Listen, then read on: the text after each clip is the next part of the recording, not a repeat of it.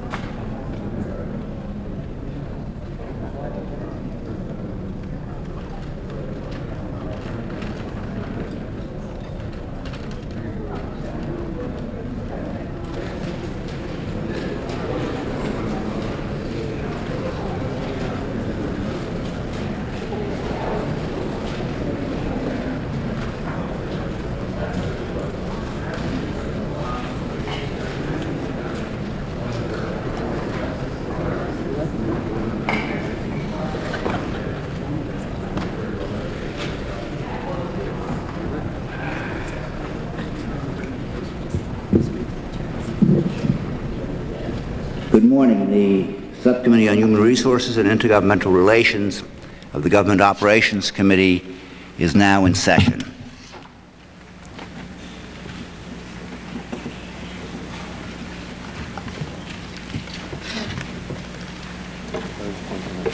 An important part of the subcommittee's work involves oversight of the Food and Drug Administration. The subcommittee is ever watchful of efforts by parties in and out of government to exert undue influence on FDA decision-making. In the past, the subcommittee has documented many cases where FDA succumbed to pressure from the Office of Management and Budget. In the current administration, a major source of influence appears to be the Council on Competitiveness, chaired by Vice President Quayle, and charged with reviewing all federal regulatory activities. The Quayle Council, like OMB, operates in secret, behind closed doors. The nameless and faceless staff of the Council go about the business of reviewing federal health and safety regulations. The one thing Mr. Quayle has not tried to hide is his view of the Council's mission. Just a few weeks ago, he warned any federal agency that acts too aggressively for White House tastes that, quote, they've met the enemy and it's called the Competitiveness Council, close quote. Last November, Mr. Quayle and FDA Commissioner Kessler announced a series of so-called reforms of the drug approval process. Some of the proposals are not controversial and deserve support. Unfortunately, the White House has ignored one such proposal: more resources for FDA. The President's budget fails to provide any additional resources for FDA's drug review activities. Other Quayle proposals raise significant public health concerns. These include placing severe limits on FDA's ability to scrutinize drug applications by farming out drug reviews to outside groups, and a plan to permit new drug trials to begin on human volunteers without FDA review. Experts in and out of government are concerned that the public health may suffer if FDA fully implements all of the Quayle Council's reforms. Our preliminary investigation suggests that many at FDA also have serious misgivings about the Quayle proposals, but have been overruled by the White House.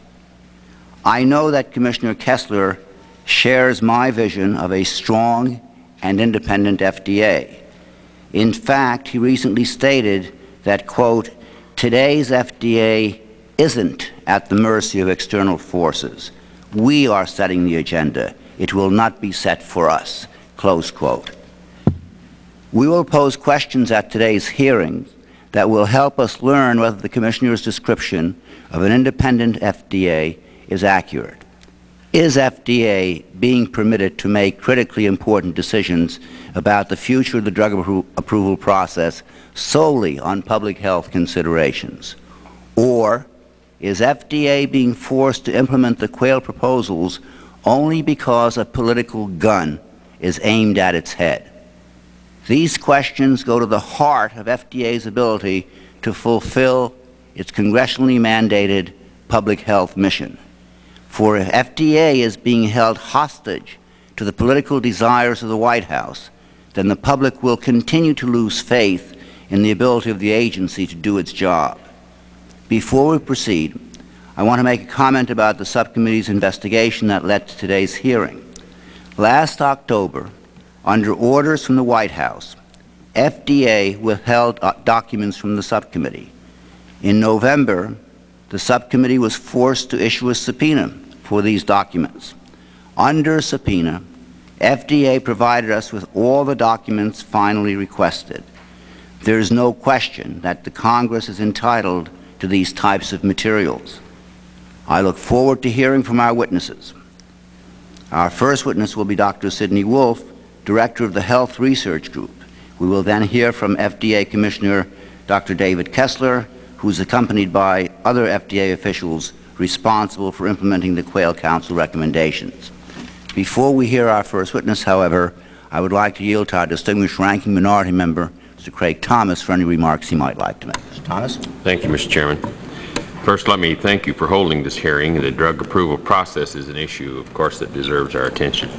The first priority of the federal government is to protect the interests of individuals. We provide a common defense to protect from foreign aggressors. We create laws to prevent criminal and civil violations. We create a regulatory process to allow our citizens to achieve their goals and protect them from harm.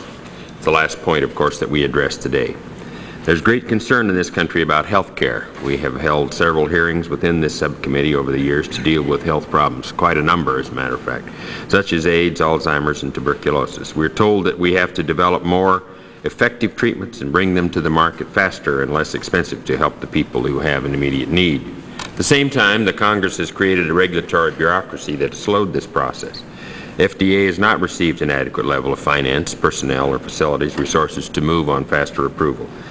It can now take between 8 and 12 years from the time a new drug is developed until it gets on the market. With the exception of AIDS drugs, which have now been approved in as little as 8 months, we can expect the approval process to take within 2 to 3 years if human tests are allowed.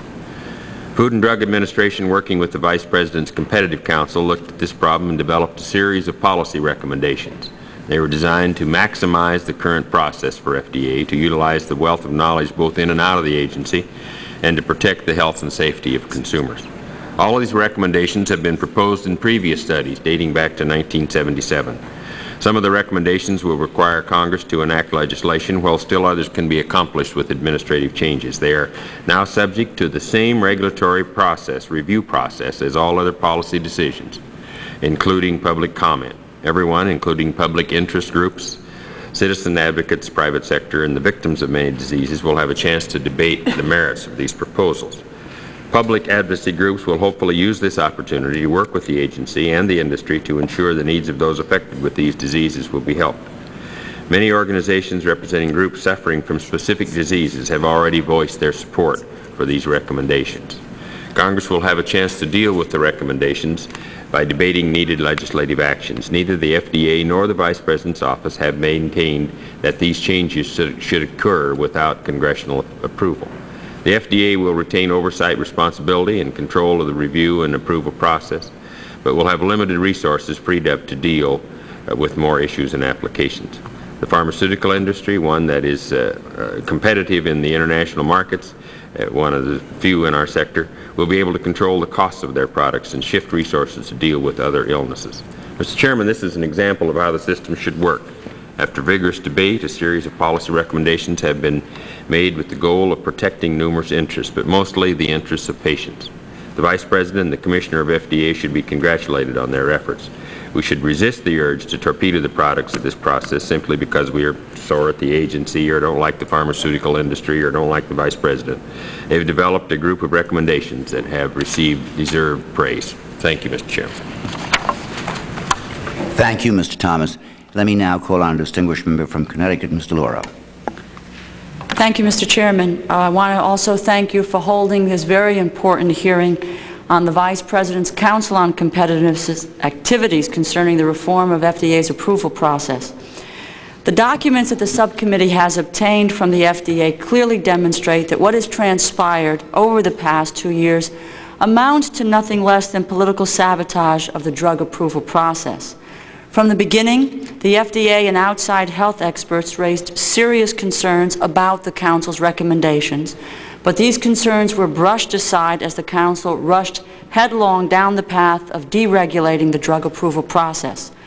While deregulation is a laudable goal in many respects, the proposals of the Council on Competitiveness simply go too far. They make it impossible for the FDA to fulfill its mandate, which is to approve only those products that have been demonstrated to be safe and effective for general use. For instance, the policy of relying on non-governmental entities to review drug applications, which is now being implemented, will make it extremely difficult for the FDA to verify the accuracy of data or to recognize conflicts of interest. And the insistence of the Council on expanding the FDA's proposal to expedite approval for life-threatening and seriously debilitating diseases to encompass any condition for which there is no alternative therapy shows an unconscionable disregard for safety concerns.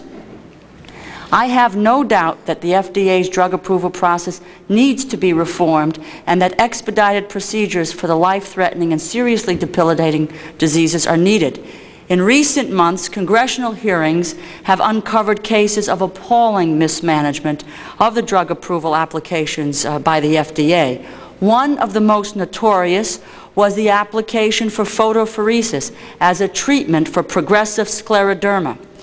Although I do not want to dwell on the details of the photopheresis application, I feel compelled to mention that as we sit here this morning, hundreds and thousands of men and women across this country are suffering horribly as this disease brings on a slow and a painful death. Meanwhile, there is a promising new therapy available at more than 60 medical centers nationwide that could offer them new hope. But approval of photopheresis is stuck in a bureaucratic morass that has for now denied these men and women the opportunity to be treated. We must find a way to expedite the drug approval process for cases such as this, and I commend Commissioner Kessler and the FDA for attempting to find new ways to do this. But the way to reform the process is not to do away with it, as many of the Council on Competitiveness's policies do. The documents we have seen demonstrate that the FDA clearly recognized the threat that the Council's policy decisions posed, and to their credit, they voiced those concerns. However, the White House had the last word, and as a result, we are faced with the implementation of a clearly misguided policy. I would like to commend the subcommittee and the subcommittee staff for their thorough work on this matter, and I'd like to thank Commissioner Kessler and the other witnesses who will appear before us this morning. I look forward to their testimony, and again, I thank you, Mr. Chairman.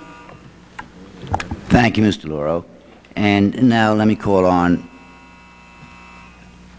our distinguished member from New Jersey, Mr. Payne.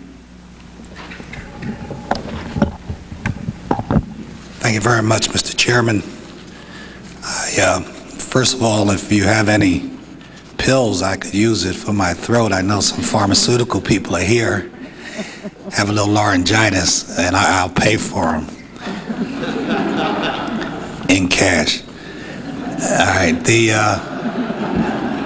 Let me say, Mr. Chairman, I want to thank you for calling this hearing to enable members of the subcommittee to examine the issues surrounding limitation of FDA's review of new drugs as recommended by the White House Council on Competitiveness, known as the Quail Council. Because concerns have been raised that the health of the public could be jeopardized by some of these proposals, it is very important that we fully evaluate each of the Council's recommendations. Mr. Chairman, a number of pharmaceutical companies are headquartered in my state of New Jersey. I want to do all that I can to see that the industry continues to thrive in their effort to produce successful medications to prevent and combat illnesses and to continue to employ people in our state. The 10th Congressional District of New Jersey, which I represent, is plagued by many of the health problems that afflict urban communities throughout the United States. In particular, the spread of the AIDS virus continues to take a heavy toll in American cities. Because time is of the essence in treating AIDS patients, it is vitally important that safe and effective medicines be made available as quickly as possible to patients who are HIV positive. However, I also think that we cannot afford to become lax where the issues of public health and safety are concerned. In recent months, a number of women have come forward with reports of great physical and emotional pain as a result of breast implants, which they thought were perfectly safe. The Food and Drug Administration has one of the most serious missions of any government agency because it literally deals with matters of life and death. So I think we should proceed with caution before making major changes in the FDA approval process. Mr. Chairman, thank you for calling this hearing. I look forward to hearing from the witnesses. Thank you, Mr. Payne. And now our distinguished senior member, Ms. Mink. Whatever opening comments you may care to make. Thank you very much. I was startled because I've not been called a senior member over this retread experience that I'm ongoing. But I appreciate very much, Mr. Chairman, your initiative in calling and convening this very important meeting to analyze and critique the recommendations that could very well thwart the progress that has been made and endured over the years in protecting consumers with respect to safety and effectiveness of drugs. I had my own personal experience with the deleterious effects and hazards of careless use of drugs and drug experimentation, so I well know the importance of strengthening and assuring the American public that whatever drugs are sold are safe and effective. And I hope that as a result of these hearings that you'll be conducting, that we will be able to offer substantial support and critique with respect to these recommendations that attempt to weaken the authority of the FDA. Thank you very much. Thank you, Ms. Mink. Before we proceed now with the testimony, let me just review the procedures of the subcommittee. As is the custom of the Government Operations Committee, all witnesses before the committee will be sworn in. From time to time during the hearing, we will be inserting into the record, without objection, documents relevant to this matter. I will also be inserting into the hearing record, without objection, materials related to the subpoena that the subcommittee issued last November as part of this investigation. Before we begin, let me say to our witnesses that the full text of your written statements will be inserted in the hearing record, and we've asked you to summarize your testimony in 10 minutes so that there will be time for questions after each presentation. Let me now welcome our first witness, Dr. Sidney Wolf, Director of the Public Citizen Health Research Group, who has done truly outstanding work in the field of public health concerns. Dr. Wolf, thank you for taking time from your very hectic schedule to be with us. If Mr. Wolfson is going to be answering questions or testifying, I'd want him to also be sworn in. Just yourself? Both of you? Okay. You'll stand then and raise your right hand. Do you swear or affirm that the testimony you're about to give will be the truth, the whole truth, and nothing but the truth? I do. Thank you. Let the record indicate that each of the witnesses has answered in the affirmative. And at this point, Dr. Wolf, I think we're prepared for your testimony. Before I go into the testimony, I'd like to introduce Paul Wolfson, who's an attorney. Will you bring the microphone very close to you because it's not sensitive at all? Before I start my testimony, I'd like to introduce Paul Wolfson, who's an attorney with the Public Citizen Litigation Group. Paul has worked very closely. Dr. Wolf, hold on a second. I don't think that mic is working. You don't think it's working? How about now? Still not working. We'll get to you. Okay.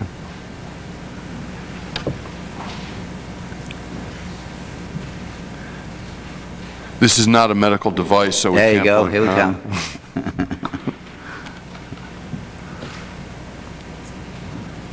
Is it on now? No.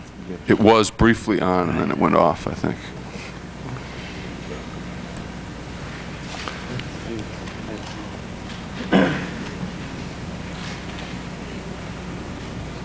The other mic. This one's working now. Okay. Right. Okay. There you go.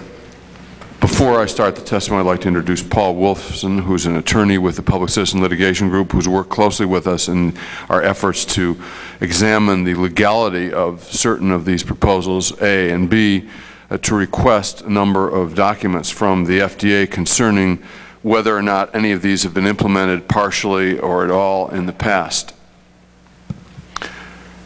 I join the members of the subcommittee in thanking you for having this hearing and inviting us to testify on what is an extremely important issue. In the 20 years since Ralph Nader and I started this group, these proposals, particularly the three that I'll focus on, are the biggest threat to the safety of prescription drugs that we have seen in this country. What's especially ironic about the Council on Competitiveness proposals is that they come at the end of a decade during which there have been an unprecedented number of revelations of criminal or other negligent activities by the drug industry regarding the validity, completeness, or interpretation of data submitted in support of new drug applications.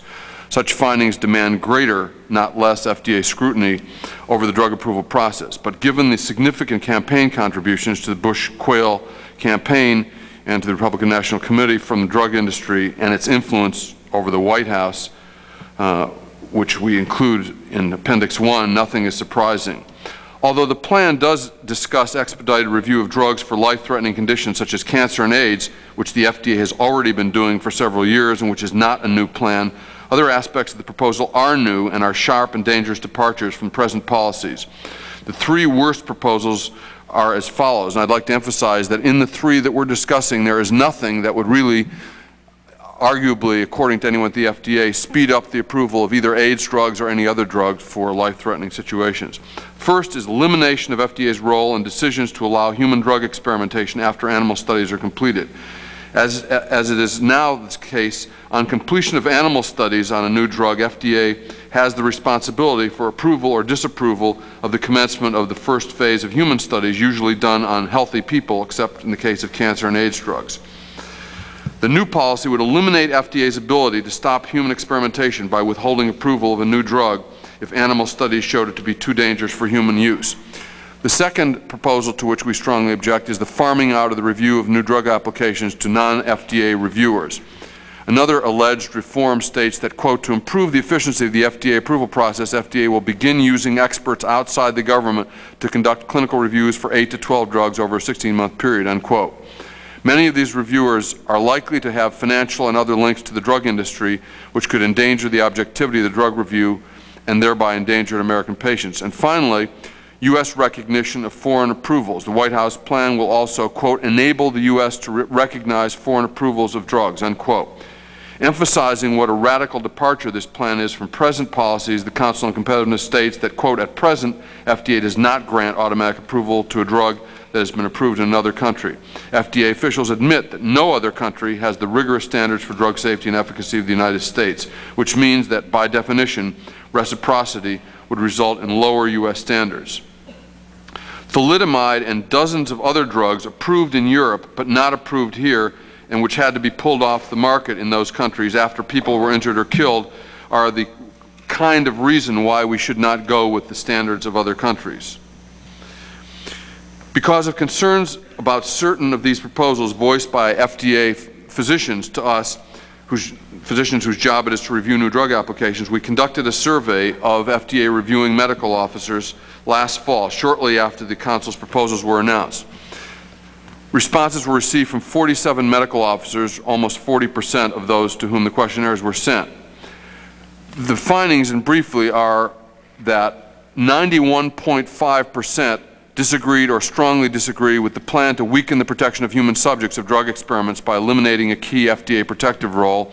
80.8% disagreed or strongly disagreed with the plan to privatize the review of new drug applications, and 83.5% disagreed or strongly disagreed with the proposal to lower the standards for drug approval by automatically approving drugs approved in another country. And I'd just like to spend a minute reading a couple of the detailed responses that were sent in addition to filling out the questionnaire. On the first question of the removing FDA's role from regulating human experimentation, one physician said, quote, "Many, if not most, IRBs, institutional review boards, do not have the expertise to adequately evaluate the potential human risk in such studies.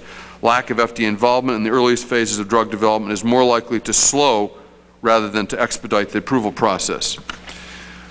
On the question number 2, having to do with farming out of the review, one person wrote, "The proposal would virtually preclude useful and valuable communications between different reviewing disciplines, as in medical pharmacology, biopharmacology, and other disciplines that are involved, include statistics and epidemiology, that currently form an integral part of the FDA review process. No external review organization's certification can ever preclude FDA's own further review on an as-needed basis. Waivers will likely be given to outside reviewers for certain conflicts of interest that would never be given for an FDA reviewer." And finally, a comment on the third question, the foreign standards. Quote, "If the legislative bodies and the FDA have established a certain standard for drug effectiveness and safety, it is the right of the American people to have that standard upheld, no matter if other countries employ different standards. I am particularly concerned about being forced to accept certain unproven surrogate endpoints for drug effectiveness that may ultimately bear little relation to clinical benefit." Not only were the FDA medical officers that responded to our survey almost unanimously opposed, but there was other opposition to these proposals. The most notable of which was from Dr. Charles Edwards, now director of the Scripps Clinic and Research Foundation in La Jolla, California. He was the FDA commissioner under President Nixon, and more recently was the designated director of a blue ribbon HHS Commission on Drug Regulation set up during the Bush administration. He is also strongly opposed to the three parts of the Council on Competitiveness proposal that I've just described. He told me yesterday that the proposals are only a, quote, smokescreen, unquote, which politically sound good, but are designed to divert attention from the real issue, that of giving FDA the resources it needs to do the best job possible in regulation of drugs, something that Mr. Thomas mentioned, and I think we all agree on that. He further stated that all of the three proposals were, quote, nonsense and idiocy, end quote, pointing out that all three in various ways were discussed but rejected by the Edwards Commission in its deliberations on how to improve the drug review process. I'd like to add that Dr. Bruce Chabner, as head of clinical trials for the National Cancer Institute, also told me that he thought removing FDA from the loop in terms of protecting human subjects was unworkable, and he also strongly disagreed with the use of outside privatized reviewers for new drug applications. As mentioned in the beginning of the testimony, the integrity of data submitted by drug companies to FDA has been increasingly questioned for its validity over the past decade. Examples of companies which have pleaded guilty to withholding safety data from the FDA include Lilly, the arthritis drug Oriflex, later taken off the market, SmithKline, the high blood pressure drug Celocrin, later taken off the market, Hearst, the antidepressant Meritol, later taken off the market. These three drugs alone injured or killed hundreds of people, and none would have been marketed in this country had their manufacturers not engaged in criminal activity to withhold important safety data.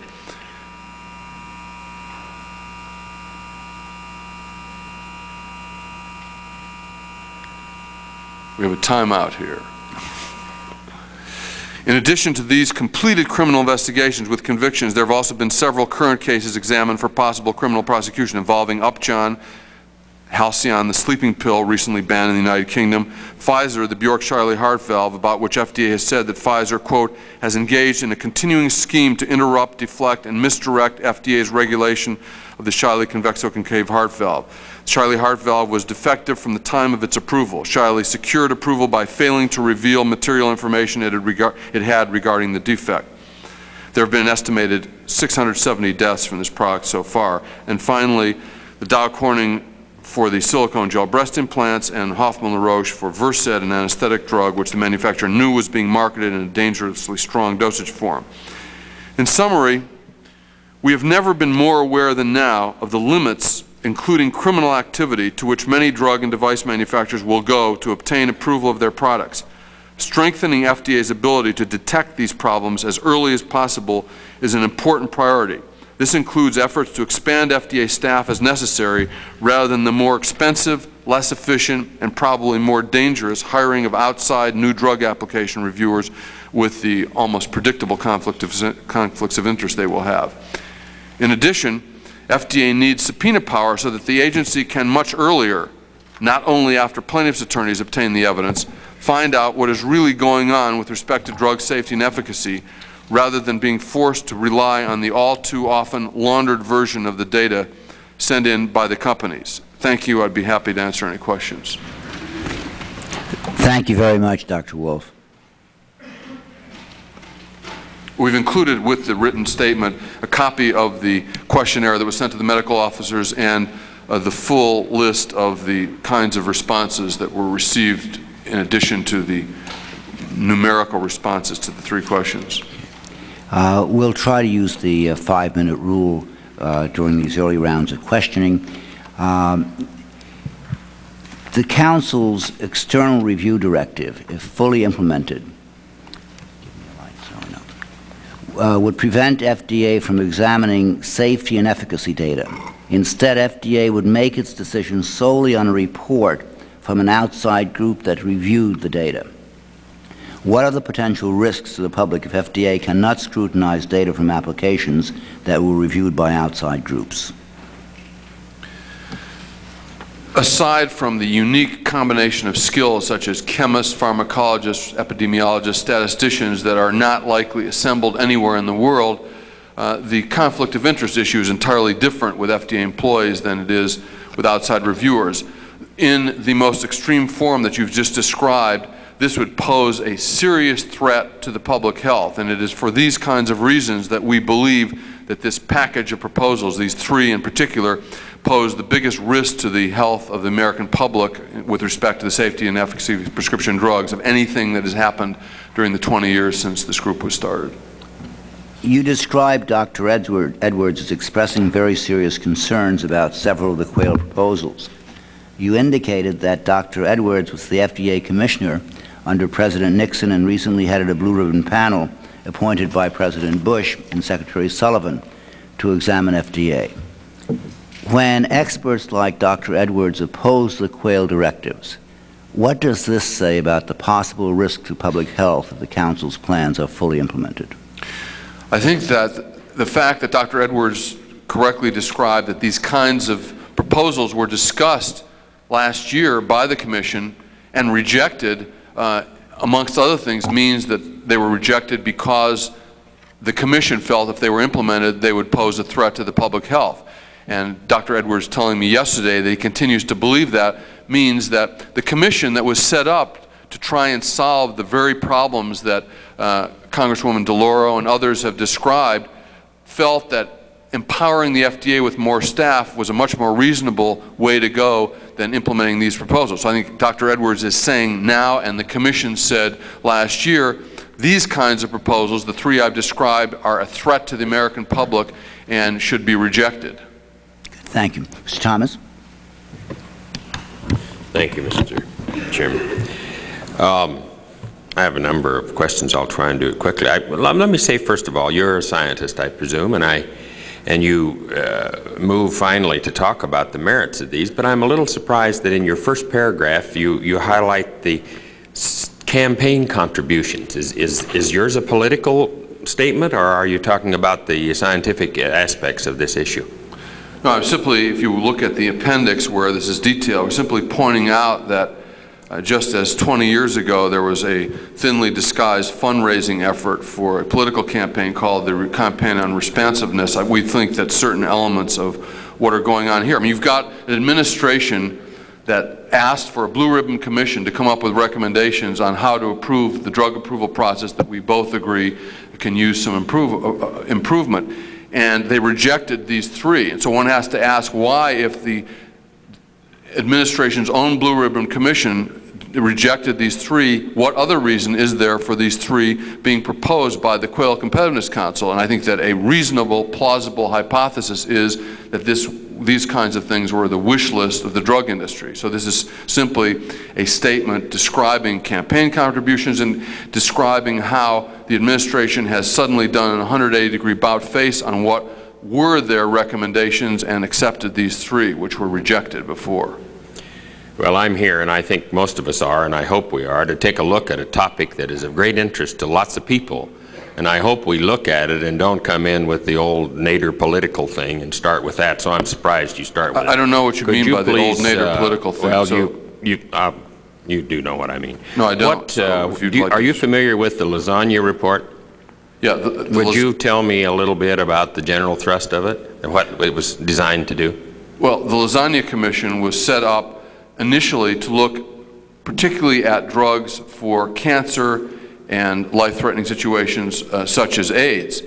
And it turned out that the recommendations of the Lasagna Commission were some of the better recommendations, of which there were some, had already been implemented long ago before the Lasagna Commission ever came into existence by the FDA. Other of the recommendations, such as one to actually have the drug industry pay for doing outside review of drugs, is a lunatic idea, and I think everyone in the FDA thought that it was a terrible idea. So all I would say in summary is that the few recommendations of the Lasagna Commission that were good ones had already been implemented long ago. The other recommendations were terrible recommendations, and it is of interest that after the Lasagna Commission, the FDA and the administration was unsatisfied enough with the overall problem of the drug approval process that it set up a much more swooping, far-reaching, all-inclusive blue ribbon commission headed by a former FDA commissioner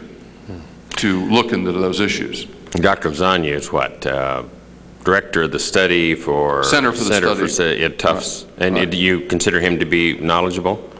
He's knowledgeable in some things, but certainly in other, I mean, this center used to be at the University of Rochester, and it received heavy funding from the drug industry. I mean, he's knowledgeable in getting funding from the drug industry, I would say that. Where do you get your funding? We are funded almost exclusively by membership contributions from 110,000 members. I see.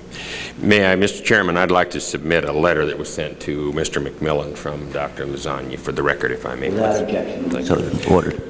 What, tell me when my time is over. What, do you think there ought to be something done to reduce the time generally that it takes to approve drug applications?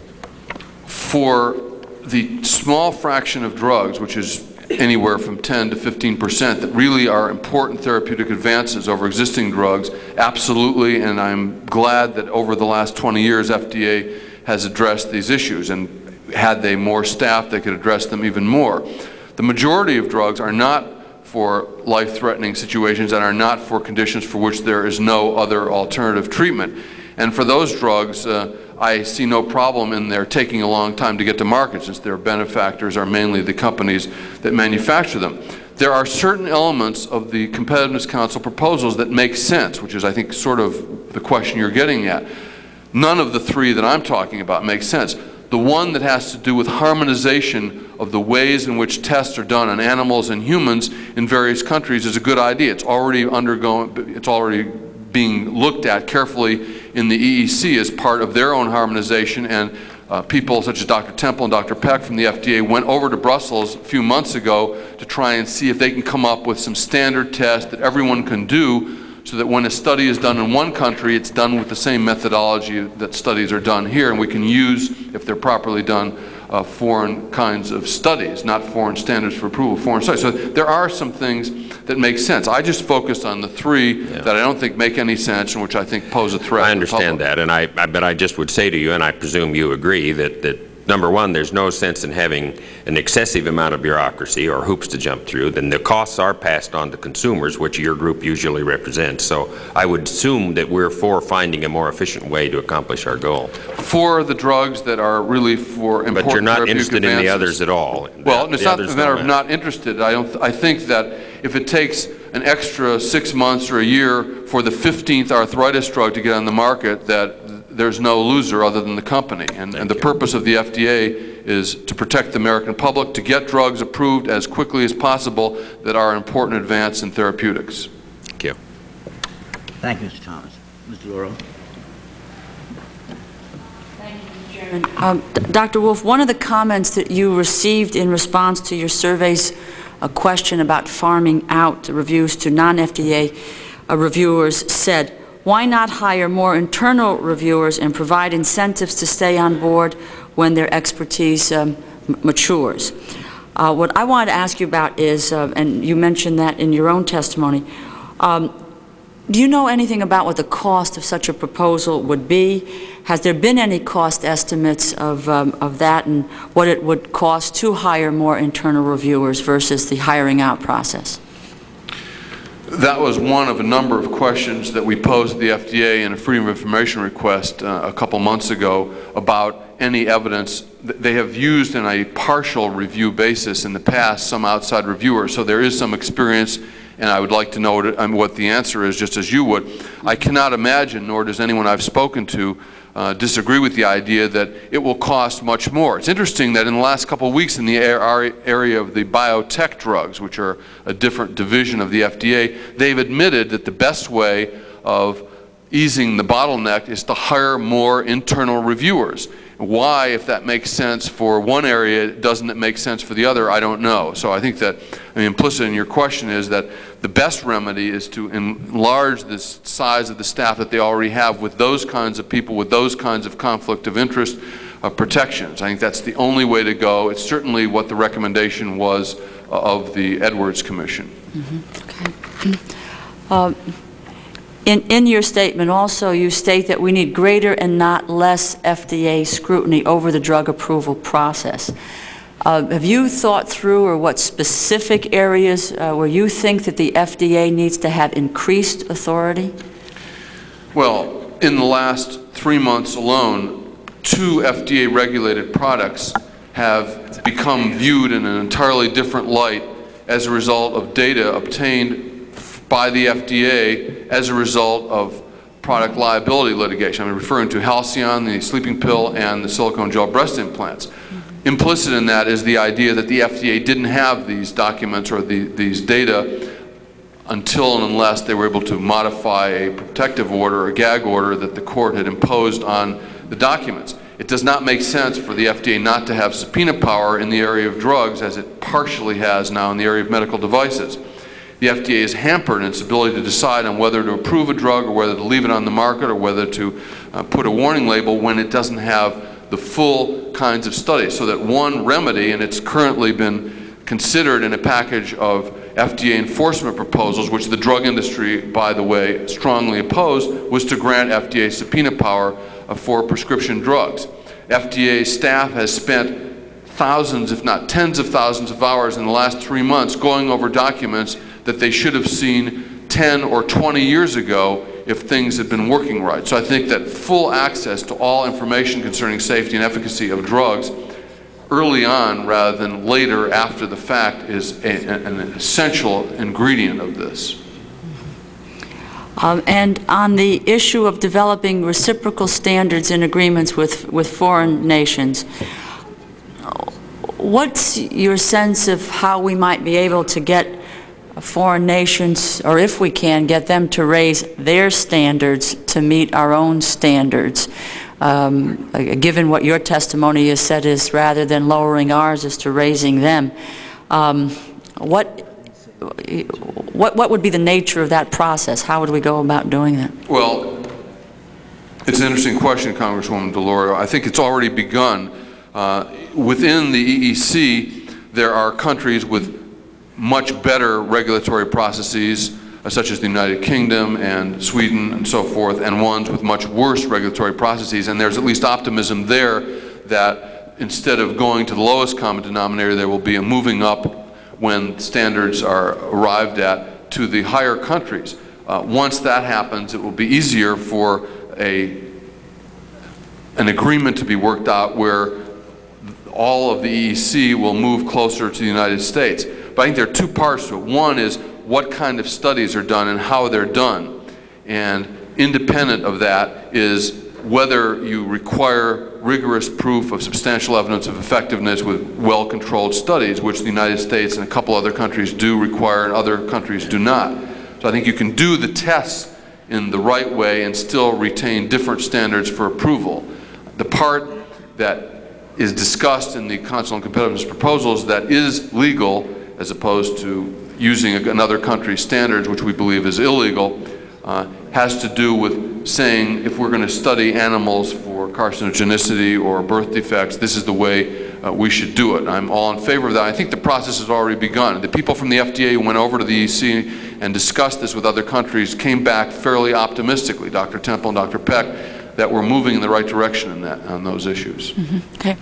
Final question is, what are the areas, and I know you mentioned one, in terms of the Council's recommendations that you think are useful in terms of proceeding in a more streamlined FDA approval process? I know these are the three that you have particular difficulty with. Just overall, where do you find agreement? Well, again, when these proposals were put forth, there was a lot of emphasis on the issue of drugs for AIDS, drugs for cancer, and other life-threatening circumstances.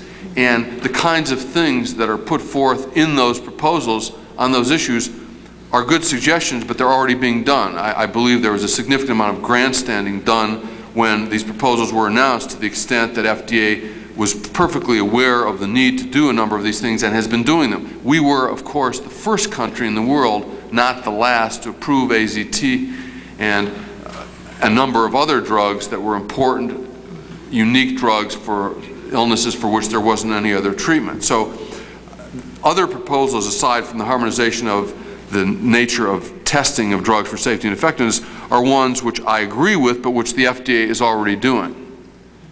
Okay. Thank you very much, Dr. Wolf. Thank you, Mr. Chairman. Thank you, Mr. Lauro. Mr. Payne? Thank you. It's getting worse. Let me just try to get a quick question out. She has indicated I have laryngitis here. I've been disturbed at the lack of clinical trials that are available for women. We find that it seems that medicine also is not necessarily an equal opportunity business. We find that women are left out of clinical trials when they were testing aspirin for the prevention of heart trouble. 22,000 persons were used, all men, although the incidence of heart problems actually is higher in women than men. Do you have any feelings, or have your organization looked into the discrimination of women as it relates to clinical tests and just research in general? There's little question that in a number of areas where men have been properly and adequately tested to find out whether a drug is safe or effective, women have not. It gets even worse when you're talking about older people, a significant majority of whom are women. So that women are doubly victimized in the sense that there are a number of clinical trials on drugs that are predictably going to be used on people over the age of 70, for example, more of whom are women than men. So women are in a double way becoming victimized by not being adequately represented in clinical trials. I'd have to add that a third group beyond women and older people are children. There are a number of drugs that we know are going to get used in young children which are not adequately tested in young children. I think FDA has moved significantly in the last few years to try and redress this problem in all three of these areas, but there's more room to go.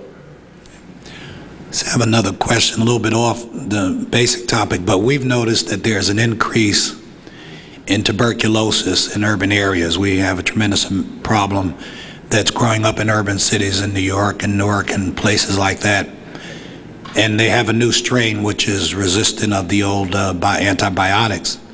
But the second part of the problem is that there seems to be a shortage of the basic medication used to treat tuberculosis. I think it's streptomycin, which is not produced in the United States of America anymore, and there, from what I understand, a lack of adequate supply of the medication. Now, in order for this to then be manufactured in the United States again, or to be accepted, it would have to be manufactured here, and since there are no U.S. manufacturers, are you aware of this potential problem coming up, and do you have any suggestions as a solution to it? There's a history in this country of government, state or federal, farming out, contracting out to private companies to produce vaccines or antibiotics. And I see no reason why the federal government could not take the responsibility for producing this and contract out to some company the production of it. There is nothing wrong with it. This is not to be confused with nationalizing the drug industry or anything. It's meeting a need that there isn't, in the view of the drug industry, a commercially viable reason to meet on their own. I think that there are ways of working that out. Okay, thank you. Thank you, Mr. Payne. Ms. Mink? Thank you, Mr. Chairman. I have a couple of questions. The recommendations made by the Council on Competitiveness are described in your testimony and other documents we have before the committee as proposals. Have these proposals reached a stage of implementation by the administration, and if so, how? In a letter that we sent to the FDA on February 14th, we asked some of these questions about whether or not any of them have been implemented. One of the reasons for our concern was that on the one having to do, reform number 3, the one having to do with removing FDA's role in protecting human subjects, the fact sheet handed out by the Council on Competitiveness said, quote, FDA will immediately permit sponsors of new drugs, unquote, to submit applications to IRBs rather than the FDA. And this was explicit, not implicit, and was interpreted by at least one company, Eli Lilly, to mean that they could just sort of go ahead. Fortunately, FDA became aware of it, thanks in part to Congressman Weiss and his staff's efforts, and that was stopped. But we are very concerned, particularly because this one, it states, will immediately. The second one, having to do with the farming out of the new drug application review, has been done in some way or other, according to FDA, on a partial basis. We don't know the answers to those questions, and we, as of today, have not received any answer in the last month plus from FDA to the inquiry we made on February 14th. There is a memo that is circulated in the FDA suggesting that there will be a Federal Register notice to solicit comments, amongst others, from FDA employees, physicians, on the issue of the Institutional Review Board. So I don't know whether that can be taken to mean that FDA has not yet gone forward with allowing the IRBs to make the decision themselves. I just don't know the answers to those questions, and we eagerly await the response to our February 14th letter. Are you familiar with any documents, internal documents, or have you seen any internal documents prepared by the FDA staff which suggests that the FDA has begun implementing the plan to farm out non-governmental entities to review certain drug applications? We've not seen any internal documents. We take as a matter of fact the estimate that between 8 and 12 such new drug applications will be farmed out. I don't know whether they have yet begun looking for places to farm them out. We have the view that in order to do that, at least in the more extreme way that Congressman Weiss described, would be illegal, and at the very least they'd have to go through rulemaking. But I am not aware, I have not been privy to any internal FDA documents other than this one memo describing their intention to go through some form of seeking comments on the Institutional Review Board proposal. As an expert in this area, is it your view that in order for the FDA to farm out the review of these new applications, they are required to go through a new regulatory process in which they publish such intentions in the Federal Register and go through the public review and comment requirements.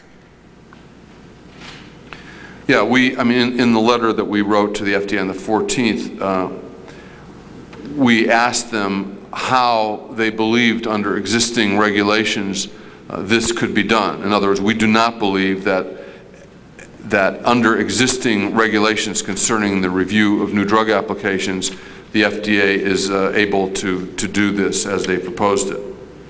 With respect to your first point in your testimony, which was the elimination of the FDA role in allowing human drug experimentation, should this proposal be implemented by the FDA, would that be in violation of a statute as contrary to a regulation?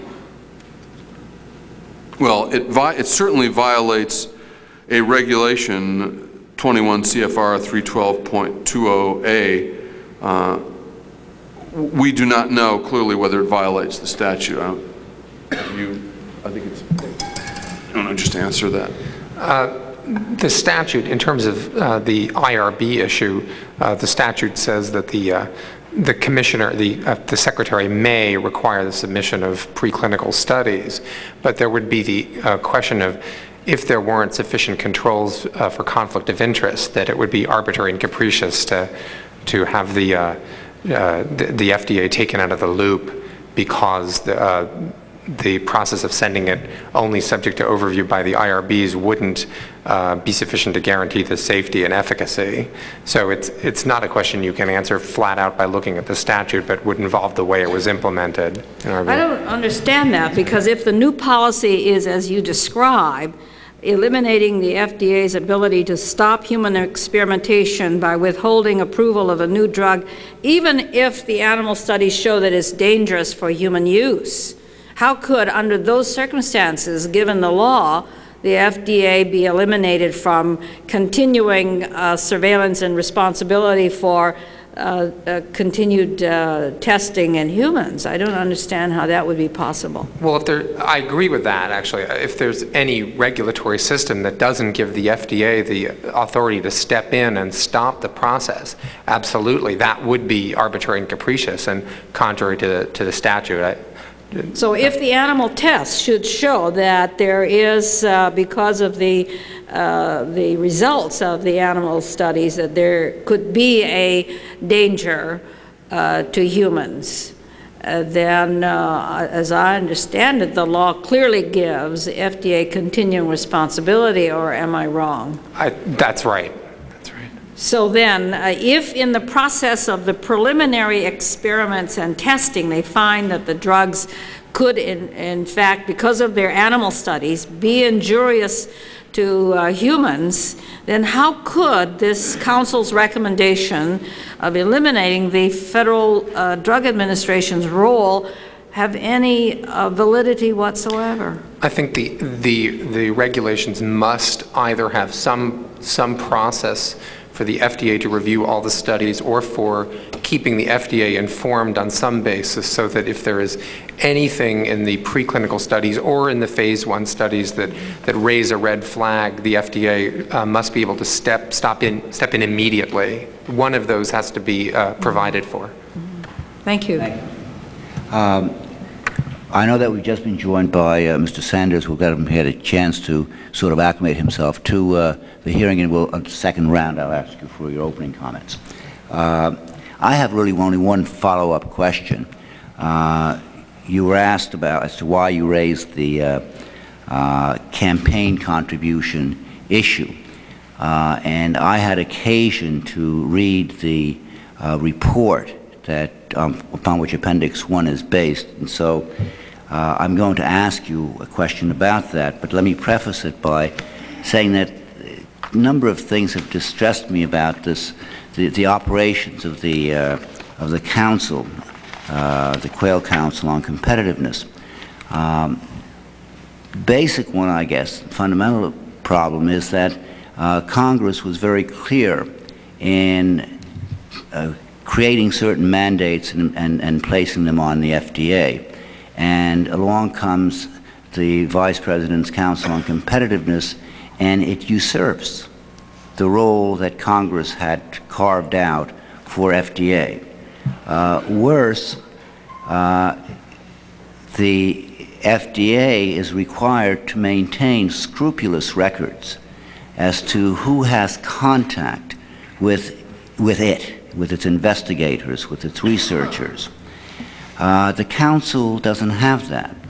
And so, for example, the first we find out that, in fact, industry representatives were involved in making recommendations to the Council was after, under subpoena, we received the documents from the FDA of the documentation of between the FDA and the Council on Competitiveness.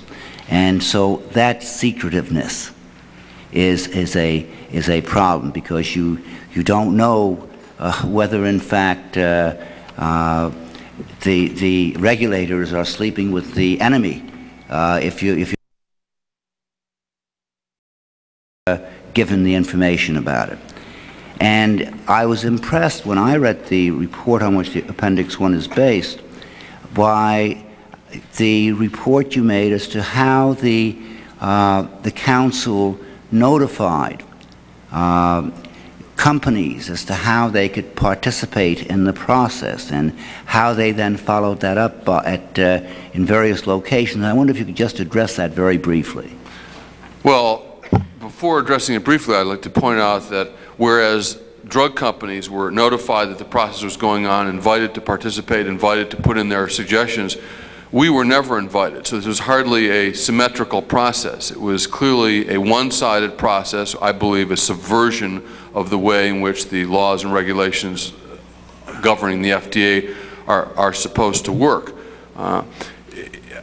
It is not, as I said, unlike what happened 20 years ago when each of the federal agencies was asked to, what will you do for big business? This is essentially the Council on Competitiveness Council seeking from big business what it can do for it, completely flying in the face of recommendations by the administrative agency's own Blue Ribbon Commission. It wasn't as though this was an issue that had never been revisited. It had been revisited, as Congressman Thomas points out, by the Lasagna Commission. That was not felt to be adequate or satisfactory by the FDA or HHS. They set up a Blue Ribbon Commission which had input from industry, consumer groups, patient groups, physicians, researchers, all the groups that should participate.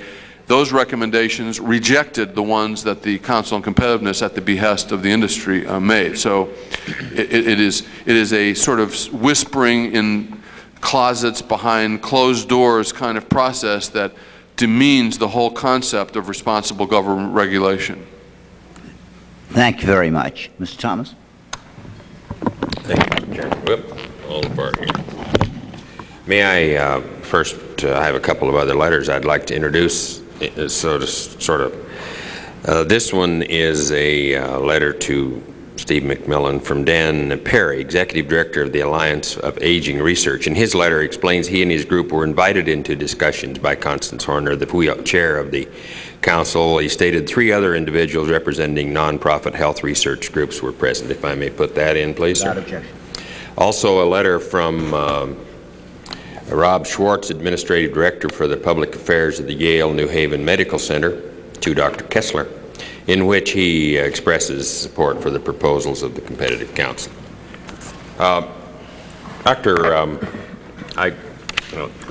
Sometimes this process is a little confusing as to whether your principal concern is with regard to the recommendations.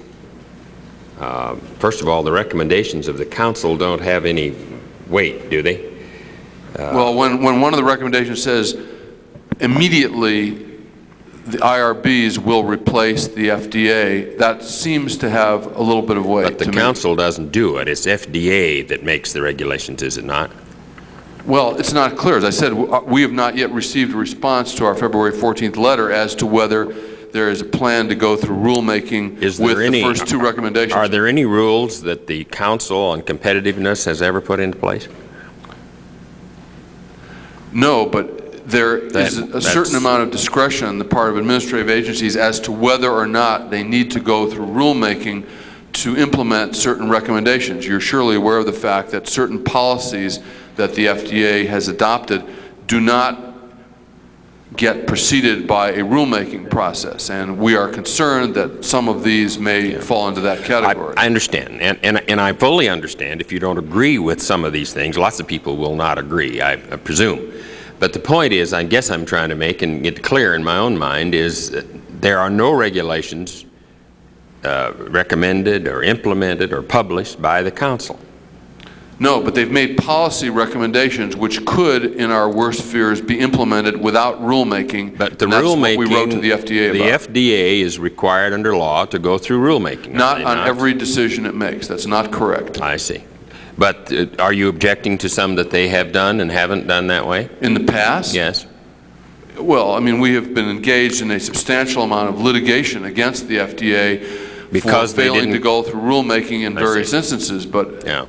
We don't know what they have done here. Well, you know, it is a puzzlement, and we went through this a little last fall as to whether, frankly, whether the Competitive Council has any particular impact on FDA or whether they don't. Anyone else could recommend to FDA certain things. They still are the ones that ultimately are responsible. I guess that's my point. But they managed. Agree with that? They managed to get Dr. Kessler to go along with their recommendations, and when the FDA Commissioner appears at a press conference with Vice President Quayle, at which these recommendations are announced, it goes beyond just some outside group, be it the White House. Well, Dr. Kessler is part of the administration, isn't he? Does that surprise you? Do you expect someone who's appointed by the President to take off in a totally different direction?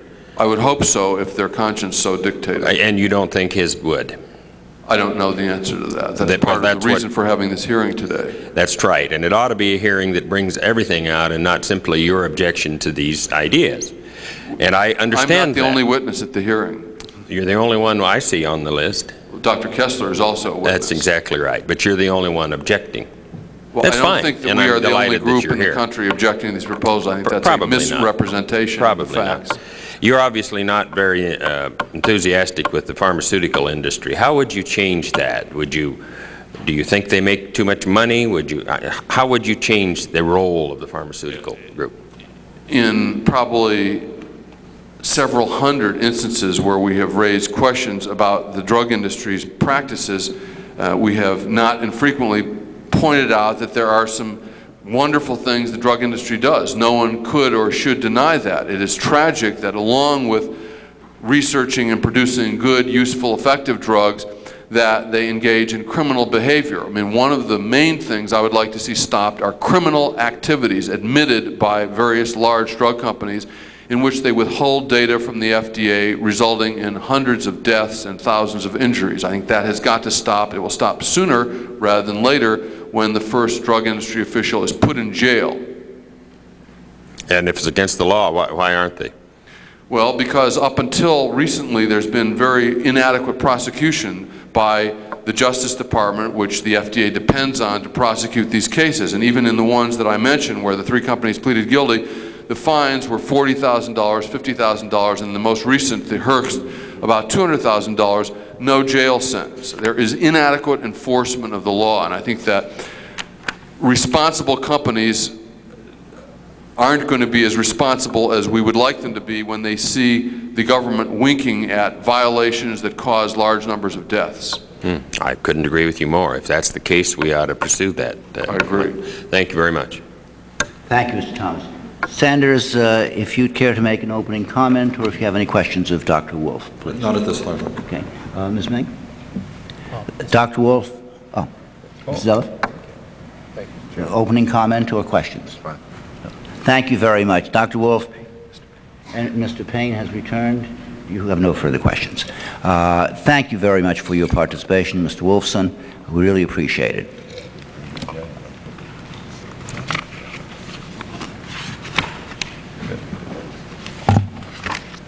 Our next witness will be the Commissioner of FDA, Dr. Kessler, and other witnesses from the U.S. Food and Drug Administration. And before we proceed, Dr. Kessler, would you introduce your colleagues to the subcommittee who are with you? Thank you, Mr. Chairman. Let me introduce my colleagues.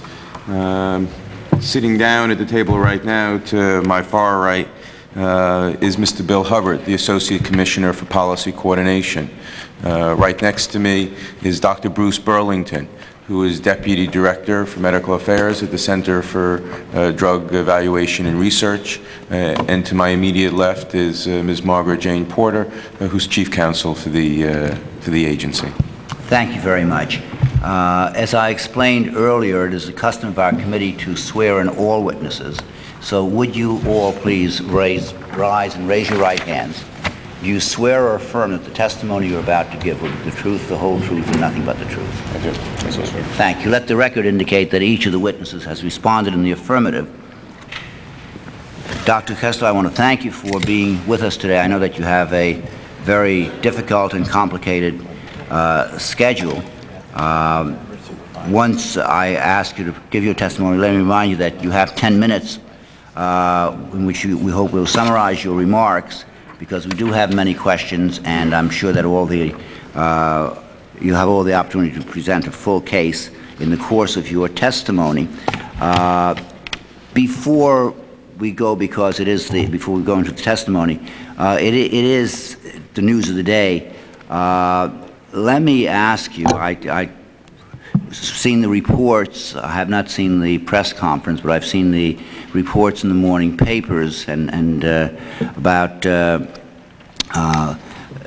Dow Corning making a decision to remove itself from the silicone gel breast implant manufacturing aspect of their business.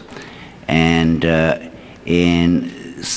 there's some mention in the releases and the reports that they will be funding some kind of research program, and also will be providing some funding for women who have implants who want to have them removed. The cost of the removal was some part of it.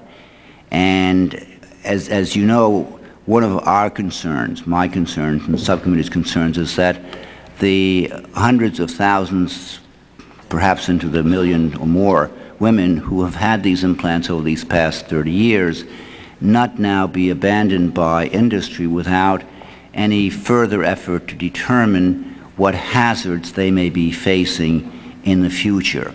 And I would hope that, in fact, the, quote, research program that Dow Corning has announced will include a study of women who have had these implants over the years, the various kinds of implants that they've had, so that, in fact, there would be some basis for providing information to the women who have not yet thankfully had problems, but I'm sure are very agonized as to what may be facing them in the future. And I wonder if there's anything you can tell us to enlighten us about that. Mr. Chairman, we've committed to making a decision about future availability of these devices by April 20th. I share your concern about making sure that the women who already have these implants have all the information available. It's been 30 years since these devices have gone into use. And the real problem here, the real tragedy, is 30 years of use and we still don't have a lot of the answers. Let me commit to you, Mr. Chairman, that we will do everything in our power to make sure that we get answers for those women who already have these devices implanted, regardless of the decision about future availability. That is my primary concern about making sure that those women who already have these devices know everything about them. To that end, Dr. Mason, the Assistant Secretary for Health, and I have talked, and there is a Public Health Service task force that has been set up that is being co-chaired, one by Dr. Jane Haney from our agency, who's Deputy Commissioner for Operations. Dr. Haney just joined the agency several months ago, but she comes to the agency having previously been Deputy Director of the National Cancer Institute. She's the Chief Operating Officer of the agency. She, with Dr. Richard Atkinson of the National Cancer Institute, will co-chair a PHS task force specifically on the question you raised, on the research question, to make sure that once and for all we get the information about the risks and benefits of these silicone gel-filled breast implants. I thank you very much for that, and that it's reassuring, and of course we will be following closely the work of your task force. At this point then, we're prepared to receive your testimony on today's subject, and we will try really to limit to the extent that we can to this, to focus on the subject at hand. Dr. Kessler. Thank you, Mr. Chairman. I appreciate the opportunity to discuss the role of the Food and Drug Administration in the drug development and review process. Since joining the agency, I have repeatedly emphasized how strongly I feel about accelerating the review of therapies for life-threatening diseases to get new medicines to desperately ill patients as soon as possible. No tremendous insight is required, Mr. Chairman, when one works in an emergency room in the Bronx, as I have done, to see what is going on, to understand on the most basic level what is needed. AIDS is epidemic in the city both you and I call home. Alzheimer's disease, the most common cause of senile dementia, currently affects 4 million Americans. There are no drugs on the market to treat this devastating disease. Chronic diseases such as cystic fibrosis continue to exact their toll, and there seems to be growing public anxiety and appropriate awareness concerning such life-threatening diseases as cancer, especially breast cancer. The key question, Mr. Chairman, is how do we get promising new therapies to patients as quickly as possible and as safely as possible? Fortunately, when I arrived at the Food and Drug Administration about 17 months ago, I found an agency already willing to experiment, to be flexible. In response to the AIDS epidemic, the unyielding toll of such diseases as cancer, and an apparent shift in public attitudes, the FDA had reassessed its approach to drug development and review. In 1987, the treatment IND procedure permitted wider access to promising experimental drugs, while their controlled clinical trials were still underway. In 1988, the so-called Subpart E procedure emphasized the FDA's desire to advance drug development by working with sponsors on the design of early trials and the development of strong Phase 2 studies to support approval. Patients with terminal illnesses should have a greater voice in what risks they want to accept from a drug still under development. Mr. Chairman, FDA will go the extra mile to develop and review new therapies for life-threatening diseases, and I intend to continue pushing the drug development envelope, and I am committed to expanding it even further. The FDA is about to add a new phrase to the lexicon of drug development: accelerated approval. Let me tell you a little about how this approach has already worked in one instance, DDI. I sat next to Dr. Carl Peck, Director of FDA Center for Drugs, during 2 long days last year when our advisory committee met to weigh the evidence on DDI.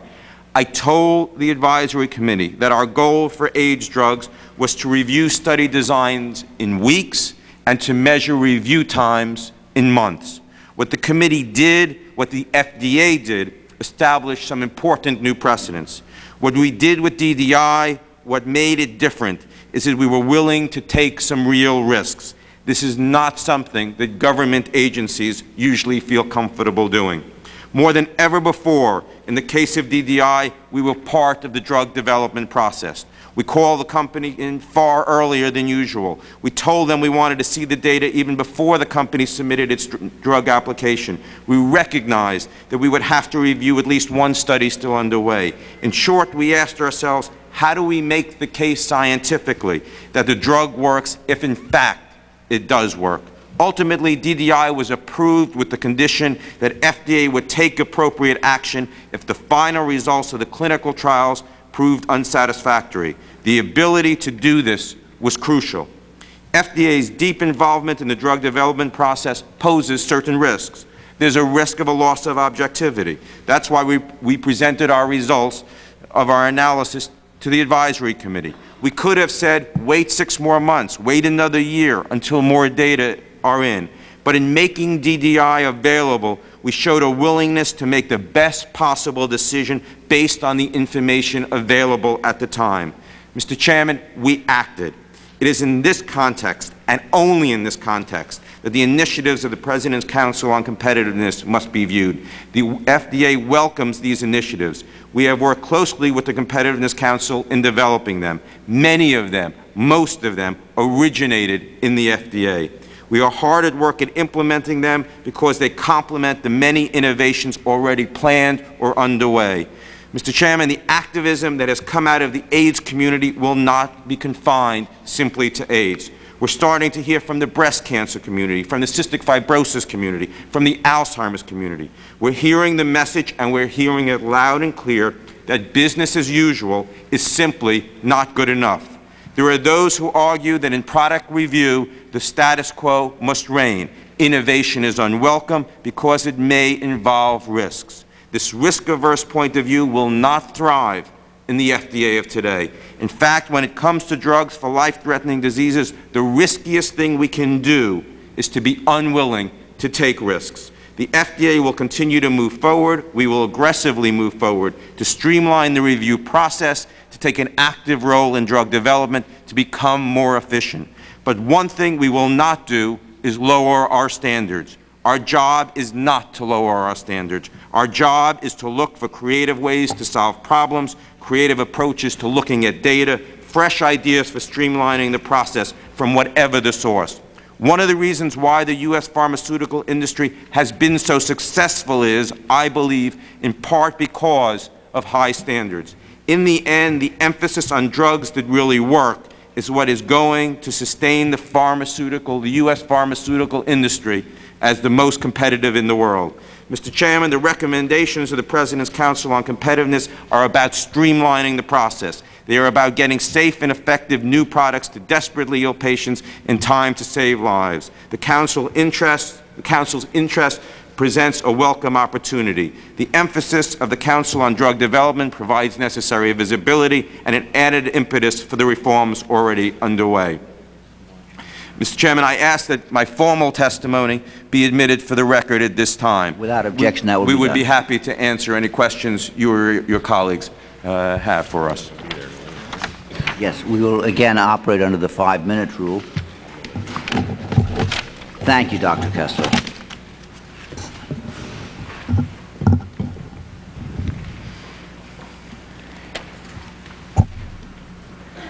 Since 1990, the Quail Council has been overseeing the federal regulatory process, including FDA's activities under the Food, Drug, and Cosmetic Act.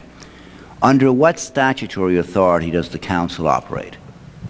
Mr. Chairman, I am here and I'm perfectly willing to answer any questions that relate to FDA and FDA's involvement, and that's my charge. That's what I was sworn to do. That's my oath of office. I am not here. I'm just not competent to talk about the workings of the Competitiveness Council nor the statutory authority. I'm perfectly happy to talk about anything that is within FDA's province. Well, except that you were a part of the working group, is that right, of the Vice President's Council? I was invited to meetings. I participated fully. I was a member of the working group. About 2 weeks after I assumed Early December of 1990, the first meeting, I was sworn in November the previous month. I was invited to meetings. I participated in those meetings. But again, I didn't run those meetings, and I'm not responsible for those meetings. I'm responsible for the FDA. Is there, who's your counsel with you? Is there? Ms. Porter. Ms. Porter? Can you answer that question as to what statutory authority the council operates under? What I can say, Mr. Chairman, is that it's my understanding that the Competitiveness Council has been charged by the President and the Vice President with certain policy review and development functions, particularly as those relate to coordinating policy development among several agencies. In that vein, my understanding is the Competitiveness Council has established, I think, 6 working groups, including... Well, I think that, again, your answer is generally correct. The Council's regulatory review powers were created not by statute, but by 2 executive orders signed by President Reagan.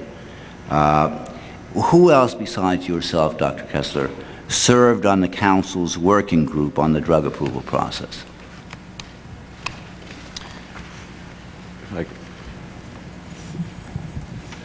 Dr. Bromley, the official members were Alan Bromley, who was Office of Science and Technology Policy, the director. He was represented during most of the meetings, I believe, by Dr. D.A. Henderson, who's formerly Dean of the School of Public Health at Johns Hopkins. Michael Darby, Tom Scully, Jim McCrae, Boyd and Gray, Richard Porter, Bill Raub, who was then acting director of the NIH, and one of the members of the Council of Economic Advisors is Richard, how do you pronounce it? I never pronounce it right. Richard Porter and Richard Schmalines. Right, and I understand that Constance Horner, Deputy Secretary of HHS, that's correct.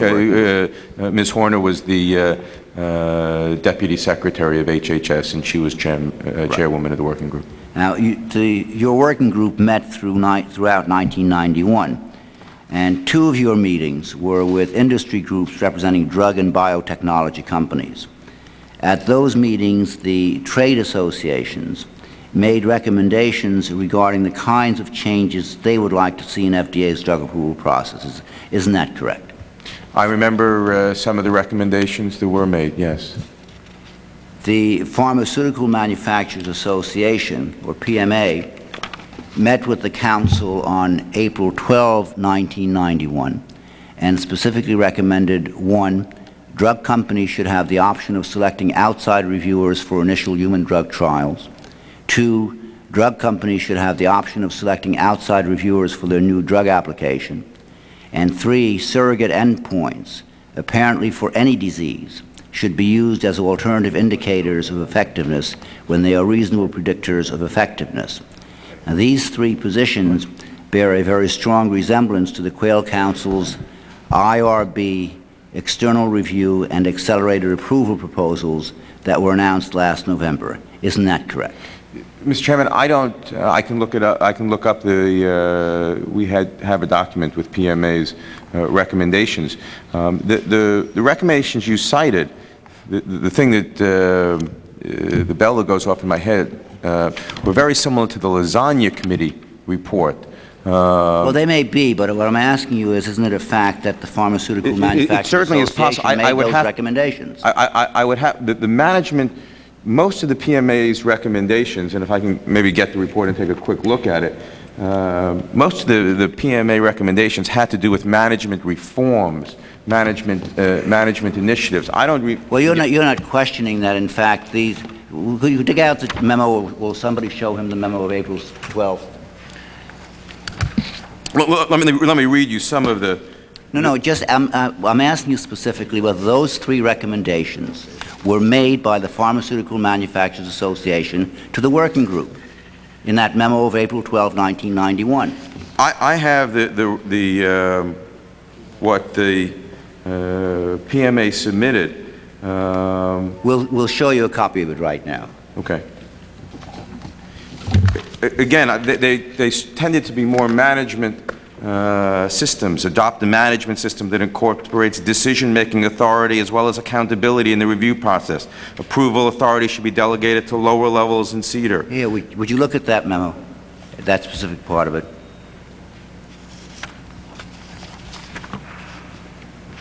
We're reading from the same kind of chart.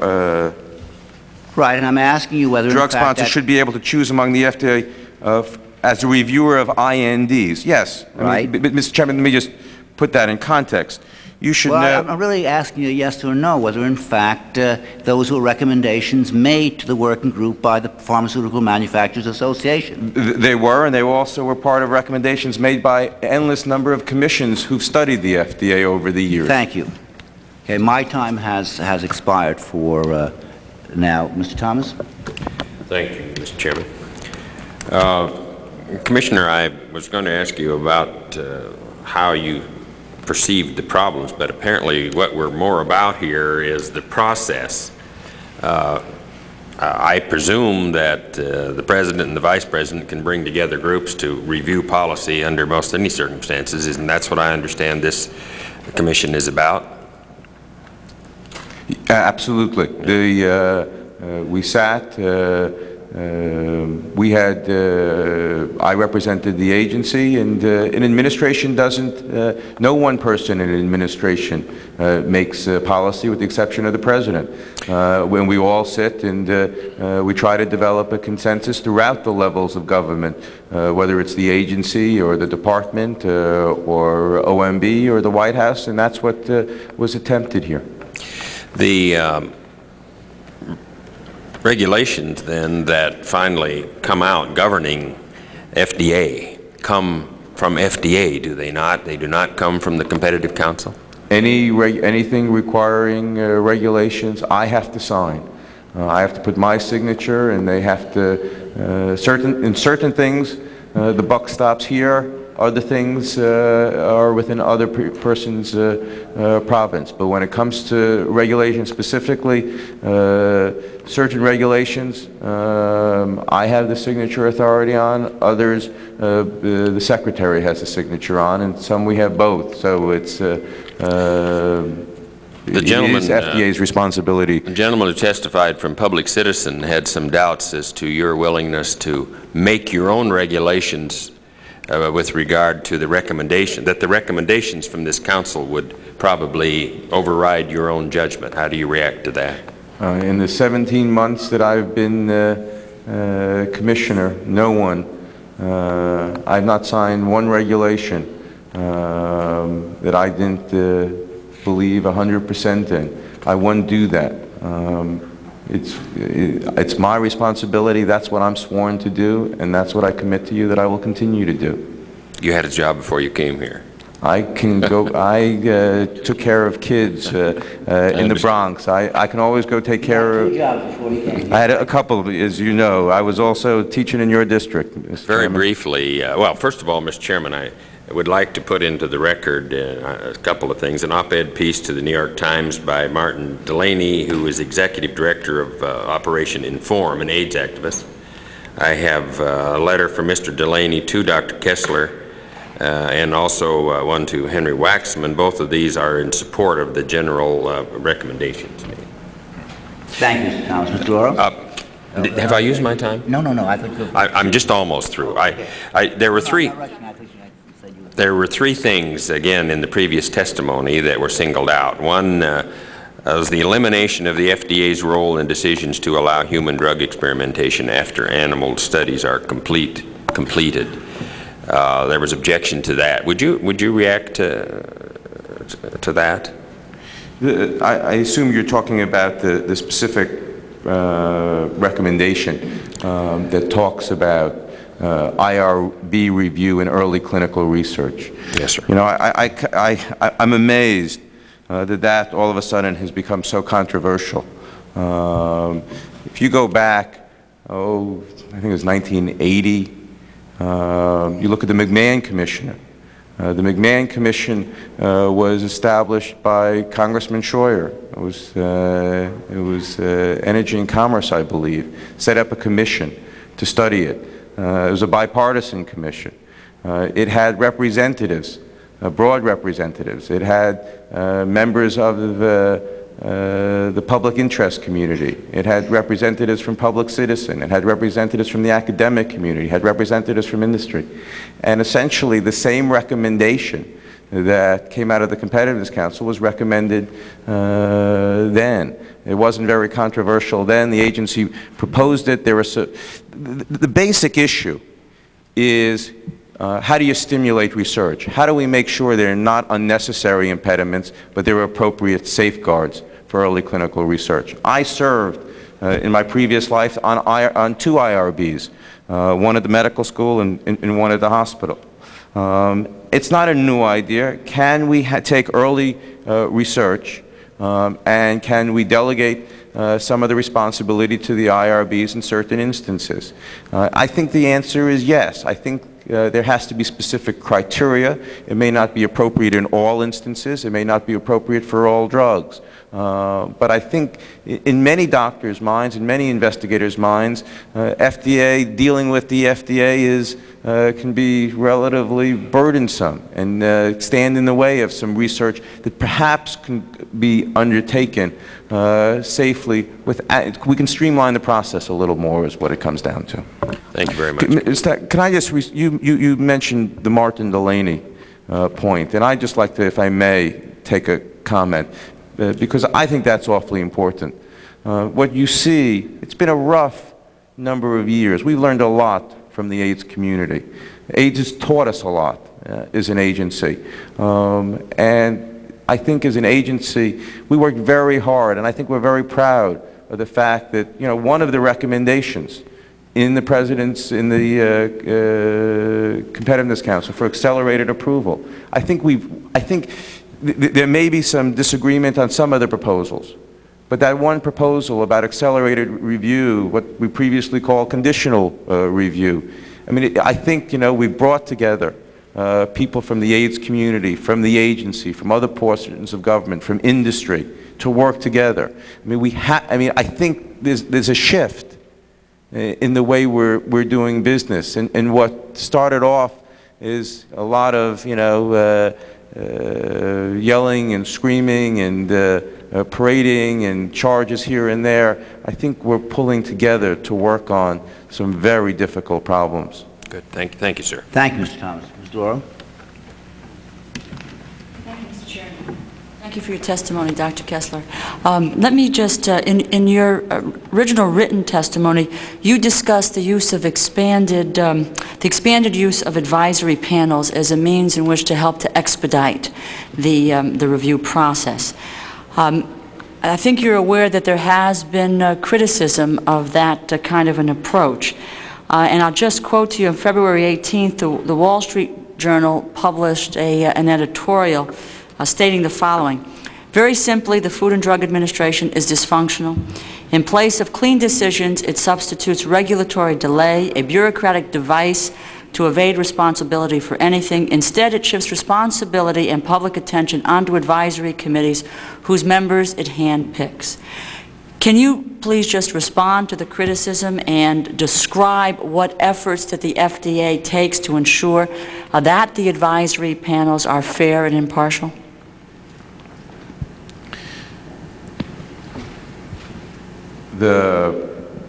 Perhaps one of the greatest inventions of the agency has been, in my opinion, the use of advisory committees. We saw certainly the most public use of an advisory committee just very recently on breast implants.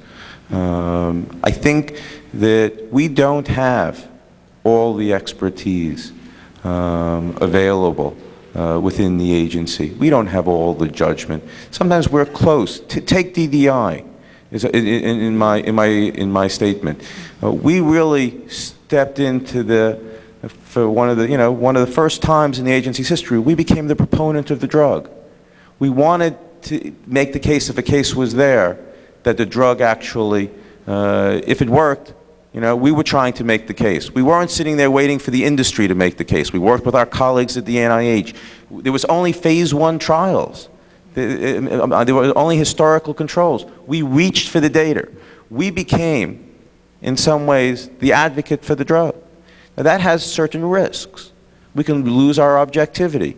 We could, I mean, there's a fine line that we have to walk. Now, one of the safeguards that we had was that we took the best scientists we could, the leaders in AIDS research, the clinicians in AIDS research, and we brought them together.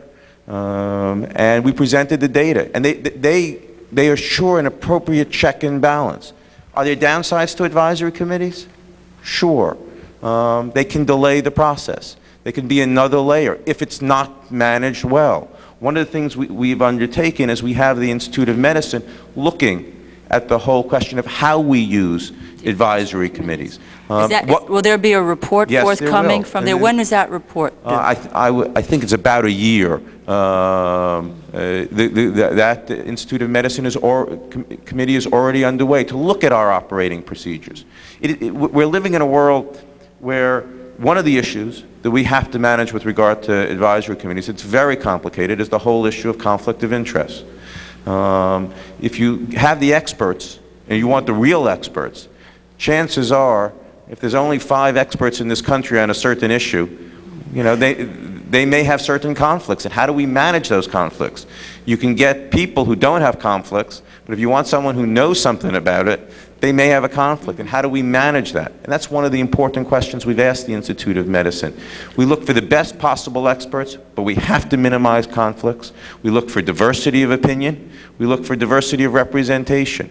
One of the things that I think, one of the important things we've done recently, with regard to our antivirals committee, we asked representatives of the AIDS community to serve on those advisory committees. When on our nervous system committee, we asked representatives of Alzheimer's disease to serve on that committee. During breast implants, we asked ethicists, psychologists. We broadened the kinds of representation so we can get all views.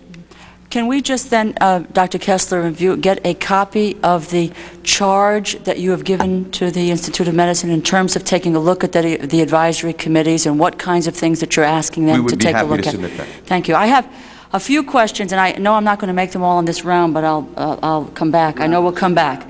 I'd like to ask some questions regarding the photophoresis application, which I think is a clear example of why the process needs to be reformed. And, I'm not sure if Dr. Kessler is in a position to really respond in detail to subjects other than that which we had. I would just say this to you, though, Mr. Chairman, that if there are new procedures, my questions have to do with, given the delays in the photophoresis process, are the recommendations of the Council on Competitiveness, are they procedures that would affect a new application on photophoresis? Are there some ways in which we're looking at a new process here that will expedite that kind of effort?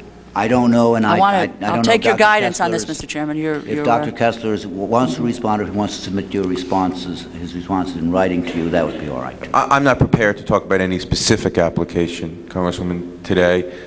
Obviously, the intent is to have the recommendations applied to any drug of life-saving potential. Well, let me just ask you this, that under the new regulations, as announced by the Vice President's Council, would photophoresis be given an expedited review? Let me again, I'm not prepared to really answer that question. But let me let Dr. Burlington, who has a little familiarity. Thank you. We certainly regard scleroderma as a very serious illness. It's a disease that often leads to death in patients, and as a consequence would seem to fit squarely within the scope of the draft accelerated approval regulation. So that it would receive an expedited review under the new regulations? Again, yes or no? Well, the new rule applies to life-threatening diseases and the use of surrogate endpoints.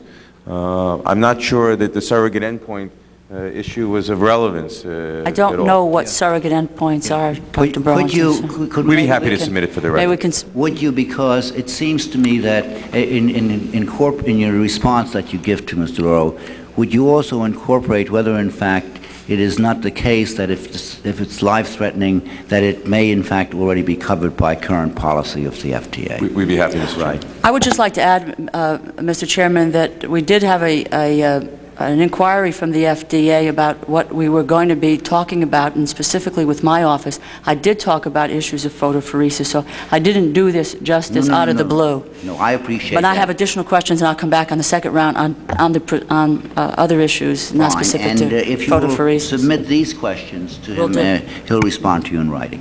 Thank you. Mr. Zeloff. Thank you, Mr. Chairman. Dr. Kessler, how many investigations by Congress and GAO have looked into the processes and practices of the FDA over the last decade? Endless number of investigations. In fact, I think there's an article, one of the former general counsels published an article about 10 years ago, and the whole subject of the article was just listing all the number of investigations and reviews and commissions that have looked at the drug review process and other agency processes, an endless number. And you served on the Edwards Commission in 1990, which studied the management of FDA. I did. In their recommendations, they clearly pointed out the deficiencies in FDA practices and facilities. The Commission did not make recommendations with an eye towards FDA receiving increased resources, because that simply was not going to happen in the budget climate. Did you agree overall with their findings? When I was nominated for this position, I was kicked off the Edwards Committee. I think they did. If I remember, there was a comment about resources in that report. The general management kinds of reforms about streamlining the process. One of the recommendations in that Edwards Committee, what they call conditional approval, is what we're here, one of the recommendations we're talking about today. I certainly agreed with that. What steps do you think that the FDA, in addition to the one you just mentioned, has made to address the concerns raised in the report? Any others? Oh, we have, I think it's fair to say, Congressman, that the agency today is not necessarily the agency of 17 months ago. There's a whole new management team that has been put into place. We are trying to act as decisively as we can and to assure the Congress and the American public that we're up to the task of doing our job. It's been a very strenuous. We've worked very hard over the last 17 months. There's a lot more to do. By our count, the FDA has been called before Congress for hearings 344 times between January 1st, 1980 and today. And Chairman Weiss has called the FDA officials before the subcommittee 22 times since 1982. Is it fair to say that you are unusually accused of some kind of wrongdoing in the majority of congressional hearings you are required to attend? I welcome congressional oversight, Congressman. Politics is politics. Is it fair to say that the subcommittee in the majority of the hearings it has held has been very critical of FDA activities and proposals? Let's put it this way. The number of times you come to the Hill and they say good job, it's a rare occurrence. Do you know of any times in recent past? I think that I think there's some support for the agency. I think there is renewed support for the agency. I think that the issue is when I came to the agency 17 months ago, there wasn't not a lot of confidence that we were up to the task of doing the job. We're trying our best to restore the credibility. We're trying to do our job. I think the Congress recognizes that, and we are certainly ready to work with the Congress in any way. I understand, Congressman. I mean, I used to sit behind you know, the members. I mean, I come from this world. I was staff. I welcome the oversight. We have to be accountable. There are good things that come out of being held accountable. There are also some costs. There's always hype. Things get played out of proportion. I don't, these are, for example, these recommendations today. I mean, the principles within those recommendations, I believe in. We're made, the stories are, well, Kessler was forced to do this. Nonsense. These are things that I believe in, the things that I think will work, things we want to experiment on. So there's always the hype associated with, and that's the downside. But I think in the end, I think everyone understands what's at stake, and I think we're all willing to work together. I think earlier the discussions on the PMA recommendations in April and then the Competitiveness Council in November were brought forth, but weren't these also discussed since 1977 and some 7 other commissions as well? And aren't these recommendations been pretty similar? Yes. Is it fair to say that the FDA has also been called before many committees and subcommittees, as well as in the House, but also in the Senate, to complain about the drug approval process? We are constantly, we can be criticized either for getting things out too fast or getting things out too slow. It's a balancing act. Neither is our job. We can speed it up, we can be more thorough. What's important is to get safe and effective products out there. Can you comment on congressional micromanagement of the FDA? There are days, Congressman, that I pull out my hair. We do invest a lot of time in Xeroxing, there is no question. We get about 2 document requests in a day. But again, I respect the process. I think there are things that, there are certainly positive things about the process, and I welcome the oversight. Thank you very much. Thank you, Mr. Zeliff. Dr. Kessler, I suspect that you welcomed oversight and appreciated it more when you were staff and when you were teaching it than you do currently. At the same time, I hope that you have not found this chair and this subcommittee to be unsupportive or non-supportive of your efforts. We absolutely. There is one thing that the agency has not been very good in the past, and that's telling its story and telling its side of the story. Well, I don't want to take any of the time. I appreciate that. I just want to make that as a comment. Mr. Payne? Thank you very much. You weren't here earlier. I have to explain to everyone, this isn't my normal voice. I have laryngitis, but just looking at, I missed your testimony, but I assume that you support the Council on Competitiveness and the administration's recommendation to speed up the process. Yes. Okay. Have you begun to implement this plan, and how is it going to go forth? There are a whole host of recommendations in that report, and each one needs to be dealt with in a somewhat different fashion. Some require for us to go through notice and comment rulemaking. Some are management initiatives that were underway before even the report. Others, we need to talk to the affected communities and see what their support is and how best to implement. So each one of the recommendations are sort of on a different track, and I can't answer your question, in general. Okay. Do you currently use outside experts to conduct clinical reviews? There have been in the past occasionally outside experts to review specific applications brought in as consultants, and we certainly use them on advisory committees. Have you found this being an effective process, something that you would like to increase, decrease, restudy? The ultimate recommendation, to try with 8 to 12 applications and to submit that to external review. One of the reasons why we at the agency recommended that idea to the Competitiveness Council, and why the Competitiveness Council accepted that, was to answer your exact question. We'd like to experiment. We'd like to innovate. We've done it a couple of times. We'd like to see whether it works. We'd like to see whether there's a value. There's no one magic bullet that's going to speed up the drug review process. But I think that it's something that we would like to try. It may work. It may not work. But let's see. Okay, in the press conference that you had on November the 13th of 1991, according to the Star Ledger New Jersey newspaper, said the FDA estimates that the reform would reduce the time needed to approval for the approval of drugs for life-threatening diseases from 9.75 years to 5.5 years.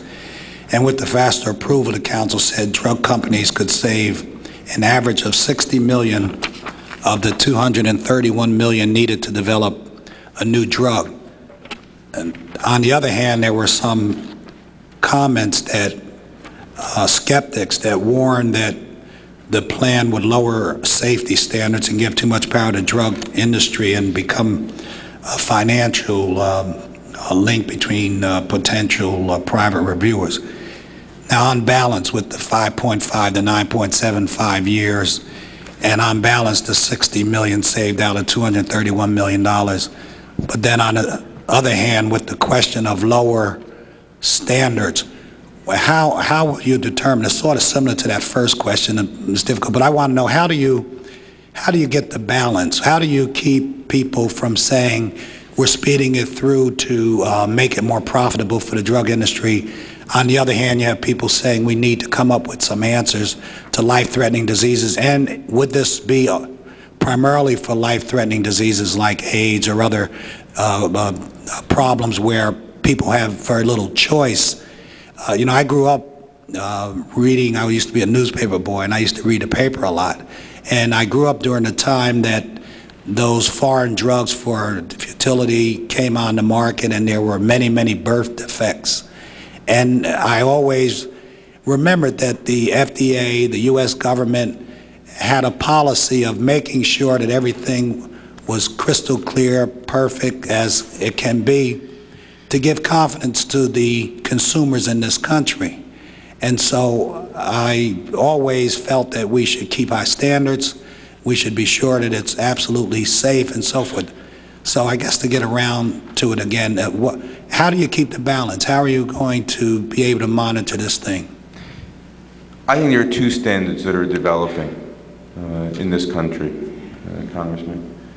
I think for routine kind of illnesses, headache, routine kinds of symptoms, the American people expect almost, you know, it's almost an unrealistic expectation. For those diseases, they want zero risk. And the outcry, if there's any risk that happens. And I don't think they are willing to accept very significant risks for those routine kind of illnesses. When it comes to life-threatening diseases, when there's no alternatives, when people are dying, I think what we're hearing, I mean, outside of the Beltway, is people are willing to accept some risks if the benefits, the potential benefits, are there. No one is talking about, okay, the task before us is not to lower our standards. Our task is to streamline the process, to get rid of any management inefficiencies, to make sure that we do it in as efficient a manner as possible. But in the end, it's the same risk-benefit equation. It hasn't changed. When the benefits are potentially great, the risks you can take, I mean, also can be great. It's that basic risk-benefit equation that you wrote into the law in 1962. Thank you, Mr. Hobson. Thank you, Mr. Chairman. Dr. Kessler, I want to congratulate you for the aggressive new spirit that I find at the FDA. And I also want to make this comment to you. In May of this year, I had prepared a letter that I was going to address to the chairman here to get a hearing, because I had written the Alzheimer's bill in Ohio, and THA was a big hot issue with a lot of Alzheimer's groups that wasn't getting approved. I never sent that letter to the chairman to ask for the hearing, because under your new aggressive management, THA, got approved. And what I find incredible, I think if these approaches that we had done that came out were not from the Competitive Council, or there wasn't this tie, I doubt that we would be having this hearing today, but I think there's just a little bit of politics involved. But I also wrote... Gentlemen suggesting that we're holding these hearings for political purposes? I said just a little bit. The other thing that concerns me is when I wrote the AIDS bill in Ohio, which was a comprehensive AIDS bill, the AIDS community was irate with the FDA over lack of approval of the various types of aggressive programs that were in other parts of the world. And many people were going outside or trying alternate treatments, which the FDA either wasn't looking at or wouldn't look at, which I thought was a very dangerous procedure. And I guess I have a couple of things, and I don't want to take up all the time with my statement, but what I think has tainted the thing is the fact that these things, if they had come straight out of you all, we wouldn't have had the difficulties that many people have with this approach, because there are many people in these two particular groups that like the aggressiveness of the department and your aggressiveness. But one of the complaints in looking at health care costs overall is this question that Mr. Payne, I think, was talking about before, this trade-off. Is there any way to look at reciprocal approvals, to look at harmonization in trade negotiations that we might, without giving up the perfection that we expect, as the public does from the FDA, find ways to get things to market here faster where you do have this benefit, so that not that the drug companies can make money, but that we can lessen the health care costs to the public in the use of those types of drugs. Congressman, I think you're exactly correct. I think that there are two things. Go abroad. Go into some countries, you can find 40, 50 drugs. You mentioned Alzheimer's, to treat that devastating disease that you can go buy, that can be prescribed. Do any of them work? No. Can you imagine what our health care bill would be if we started flooding our pharmacies with medicines that didn't work? You know, the standard we've maintained, I believe, requiring things to work, I think in the end, saves us an inordinate amount of money on the health care, our total health care expenditures. In fact, what I think the trend is, what we've done for drugs to make sure things work, I think the whole emphasis is now shifting, taking that kind of system and applying it to procedures. Do the procedures that we as physicians use, do they work? But your other point is equally important. There is a lot we can do to harmonize. There are only limited amount of research facilities. There's only a limited amount of resources globally. Can we harmonize the data requirements, the kind of forms, the kind of tests, the size of populations? Why should we all want to get drugs out? We all want investment in drugs. Why should a drug company have to do one kind of application for one country and write it all up and spend, you know, all the resources and a completely different one? We are working to harmonize. I've spent a lot of time personally with Keith Jones. In fact, some of the recommendations in this report came after we listened to Manny Summers of Canada, because they had tried, they had innovated. The whole external review, the reason I became convinced it was worth trying was after I spent time with Dr. Summers in Canada. He says, it's working up here, try it. So I think there are ways to harmonize. DDI, we reviewed DDI simultaneously with Canada. We approved it on the same day. I believe in the sovereignty of, you know, the ultimate decision I think, is up to each country. But working together to harmonize, I think the world is getting smaller, and I think we have an obligation to do that. Lastly, would you tell us a little more how you're going to tell the story of the FDA what better? You started to talk on that before, and I'll use the last of my time to let you do that. We regulate $1 trillion of products. The things we do, the things we regulate, really affect the average consumer. Cares very deeply about our decisions. It's the foods we eat, it's the drugs I prescribe, the drugs I give to my family, to my patients, the devices that we use to diagnose illnesses. People really care about what that agency does. You know, for the first time, we're getting fan mail because people have to have confidence that what we care about, okay, is not any particular special interest. What we care about is the average person out there and making sure that that person can have safe and effective products. Thank you, Doctor. Thank you, Mr. Hobson. Lest some of our viewers or listeners be confused, it's my understanding that THA for Alzheimer's was not approved by the agency, although under accelerated procedures it could have been if the agency had found it to be an effective drug. Isn't that correct? The exact status is that it is,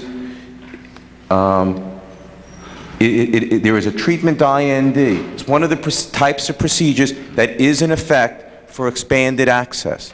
So, no, you're correct, Mr. Chairman. It has not received pre-market approval, but it has. We are allowing it out for expanded access. Still, there's some the data still is not there yet on THA. We know that there's some small statistical changes on certain of the memory scales, but we don't know whether in the end there's any real clinical benefit from this drug. We're hopeful that at higher doses, again at higher doses, there's more of a risk of certain liver toxicity, but we have large trials underway at higher doses. We hope those trials will show a meaningful clinical effect. But while those trials are underway, we will make the drug available as part of an expanded access, but we will also collect information. So when we look back, we'll be in a better position to answer the questions. Thank you, Dr. Kessler. Mr. Sanders. Thank you, Mr. Chairman. I congratulate you very much for holding these important hearings on an issue that is of concern to tens of millions of Americans, and I thank Dr. Kessler for joining us today.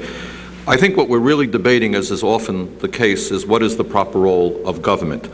I happen to think that Dr. Kessler heads up an agency which is perhaps one of the most sensitive in the country, and as head of that agency, you almost have a sacred trust with the American people, because ultimately on your shoulders bears the very enormous responsibility that when somebody takes a prescription drug, somebody eats food, they have got to know that the food that they're eating, the drugs that they're taking are healthy. Your job is an extremely difficult job, but ultimately it does seem to me, Mr. Chairman, that the United States government and the United States Congress must ultimately accept the responsibility, working with an agency of government, to say to the American people, to the best of our knowledge, your elected representatives, the food that you're eating, the drugs that you're taking are healthy, understanding that human beings will make mistakes. But ultimately that responsibility must fall on the elected officials of this country and representatives of those like you, and not on private industry, which as often as not is out to make a buck. That is the goal of many of the people in the pharmaceutical industry. That is not a great surprise.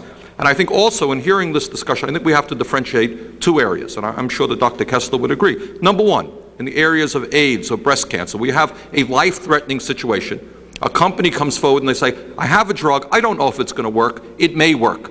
And a patient and a family then may say, look, if someone is going to die in a week, why not use that drug? And I think we all understand that, and we might go forward and say, okay, let's do that.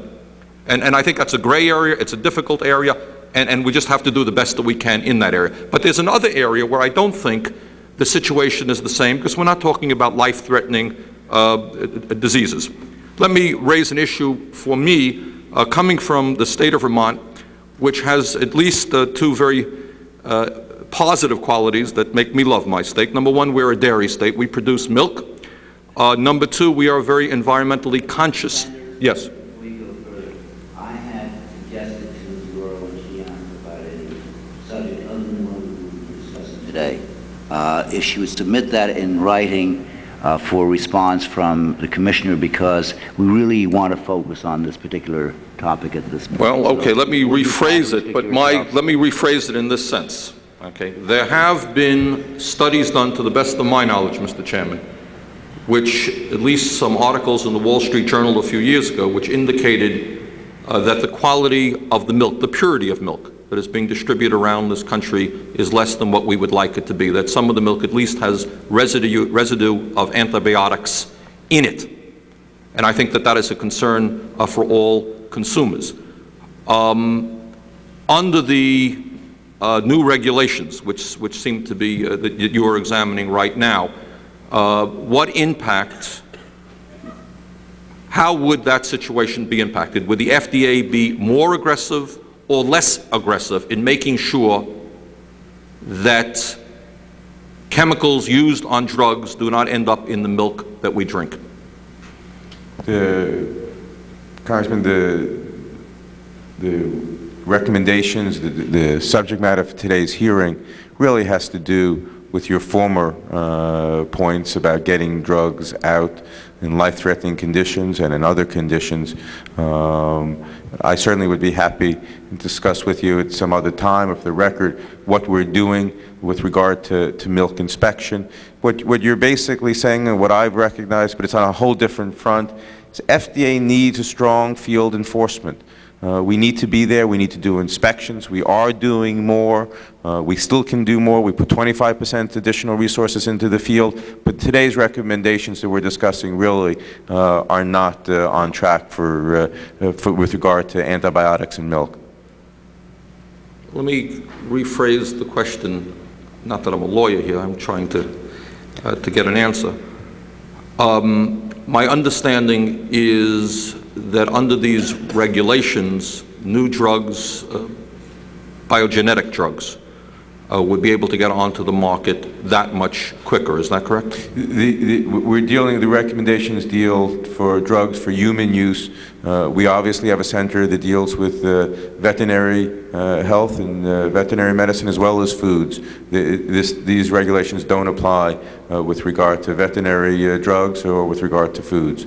We are dealing with those issues on different tracks. These specific recommendations are dealing with specific patient diseases and drugs for those. Right, so what you're saying is that biogenetic drugs, which might be used on an animal, which produces a product that is absorbed by a human being, is not covered in this area? The effort to expedite the approval process, is really to expedite the approval process for human diseases. That's what we're talking about in this document. Okay. Thank you very much. Thank you, Mr. Sanders. The basic premise of the Quail Competitiveness Council reforms is that they will save time and money.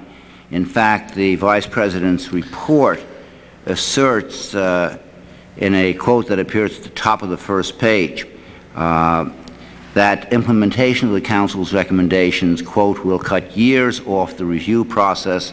They will also save millions of lives and billions of dollars, close quote. In a draft memorandum to Secretary Sullivan on January 21st, 1992, you wrote, quote, the opening paragraph suggests that millions of lives and billions of dollars could be saved by the reforms recommended. We and your press office attempted without success to have that removed because we did not believe it could be justified. Other data on goals for reducing approval times, on estimated savings, and on foreign approvals are either questionable or, in our view, inaccurate, close quote. Do you recall writing that? I did not write that. In fact, Mr. Chairman, I didn't even see that draft until a couple of days before this hearing when I heard someone said this may come up. I did not write that. I had never seen it.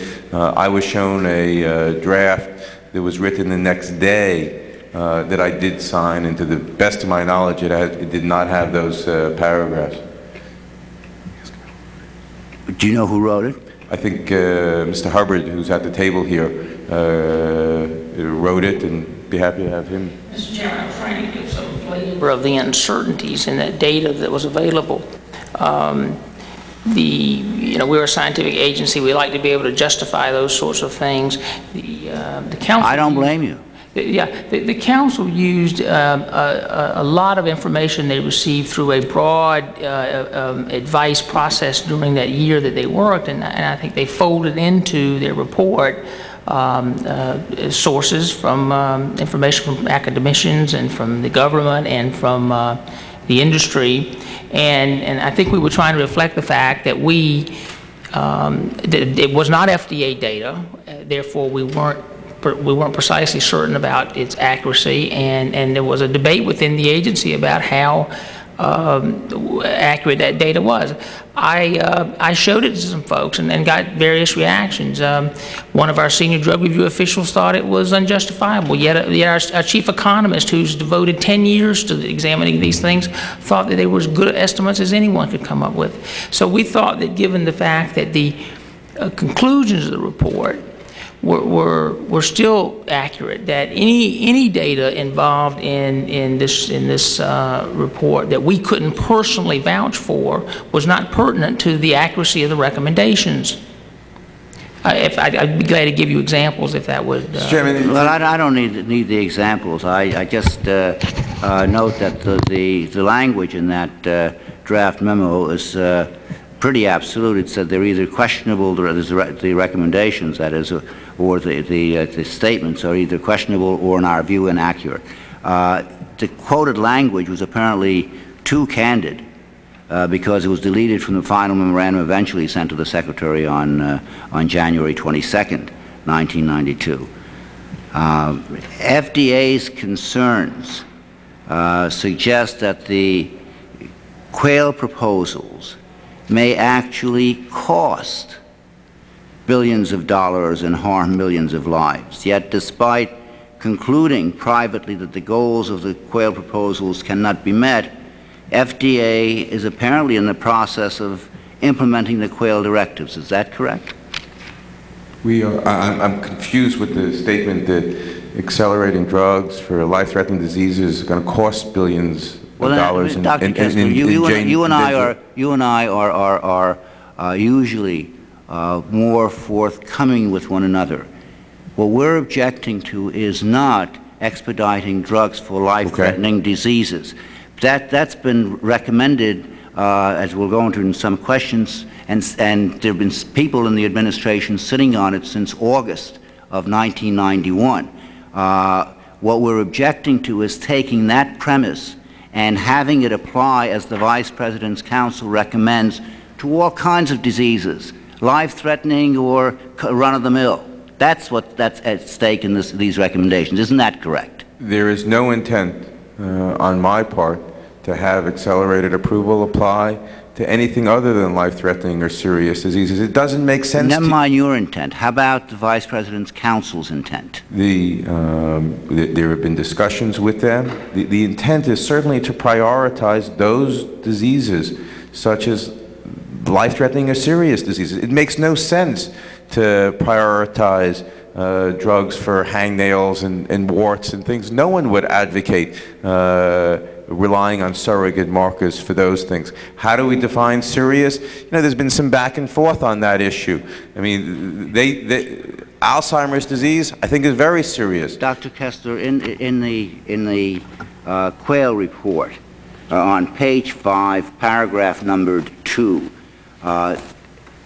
examples of conditions that would qualify for accelerated approval are cancer, AIDS, and conditions caused by the HIV virus and cystic fibrosis. 2, drugs used to treat any condition, regardless of its severity, when the condition lacks satisfactory alternative therapy and the drug's effectiveness can be measured by appropriate surrogate endpoints or other appropriate indicators of effectiveness. Now, that's part of the report, isn't it? That is part of the report, and yes. So that goes way beyond just accelerating it for life-threatening diseases. But look at the example given under there. The example given is Alzheimer's disease. I believe that Alzheimer's disease and those kinds of serious diseases should be included. Yeah, well, that may be an example, but in fact the language is any condition for which there's no alternative I mean, how many therapy. conditions are there really where there's no, if there There's are no not alternative therapy, you tell me. I mean, there must be thousands of them. That we've had to pass an orphan drug program. My time has expired at this point. Mr. Lauro? Pardon? No, I'm going to yield to you. Well, my question was somewhat based on what the chairman was asking, is that, in your opinion, did the original regulations as proposed by the FDA go far enough in establishing guidelines for expedited approval on important new therapies? I mean, rather than with the expanded, the original regulations that the FDA put forward on life-threatening disease. So there are a lot of different recommendations here, and there are a lot of different regulations. We talking about accelerated approval? There was FDA originally proposed expedited review of therapies for life-threatening or seriously debilitating conditions. There was original FDA accelerated proposal. approval, the conditional approval rights. Okay, when that was, in your view, that was satisfactory as a recommendation, and then there was a further expansion. My understanding is that FDA put forward the original proposal on expedited review of therapies. I think there's been some discussion back and forth about what should be the scope, what is serious diseases, and how best to characterize it. Chickenpox. Is chickenpox a serious disease? Certainly not. You know, when the average 6-year-old gets chickenpox, it's not a serious disease. But when a child who's immunosuppressed gets chickenpox, it is a very serious disease, and it is potentially life-threatening. And I think we've been working on language to make sure that it does include a broad range of life-threatening and serious diseases. I think we're dealing with an issue of wordsmithing here, because certainly, as the chairman points out, Alzheimer's disease, I consider life-threatening as serious, and I think should be included. Well, but the chairman also talked about there are other diseases out there for which there are not alternative. Should be included? The average wart? No, absolutely not. Do I believe that laryngeal wart should be included? Absolutely. So scleroderma? Scleroderma is definitely a life-threatening disease. Yes, scleroderma is a life-threatening disease. I've asked the question earlier. Systemic sclerosis. Yes. I asked the question earlier of, under the new procedure, would there be an expedited review of scleroderma? If we're not talking about a process here today that makes recommendations to expedite a process for life-threatening diseases, then my question is, again, with regard to scleroderma, is that would be under the new procedure up for expedited review. It's now it's over 2 years with regard to scleroderma, is my understanding of it. You may know better. Scleroderma certainly I would characterize within the scope of accelerated approval. Right. Earlier this morning, in Dr. Wolf's testimony, in the survey that was conducted, they talked about, an answer to one of the questions was,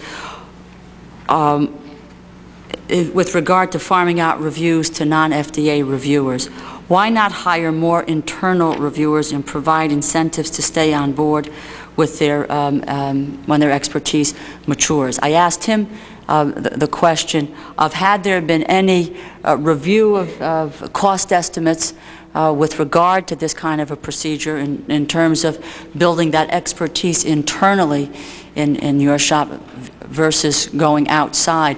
Have you taken a look at that kind of a proposal? What does it cost to do an external review, and are you taking a look at the cost-benefit analysis there? First, we want to build in the expertise in-house.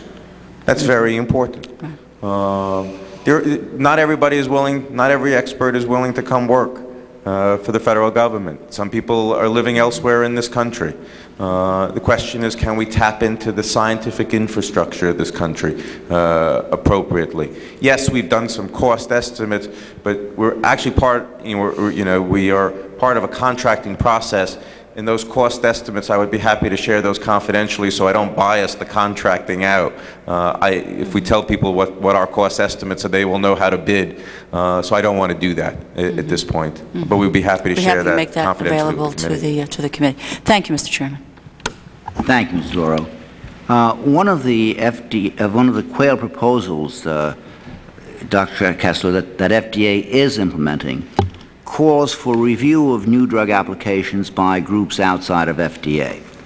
FDA would retain final approval authority, but would ordinarily make its decision solely upon the report from the outside group who certifies that the data establishes safety and efficacy.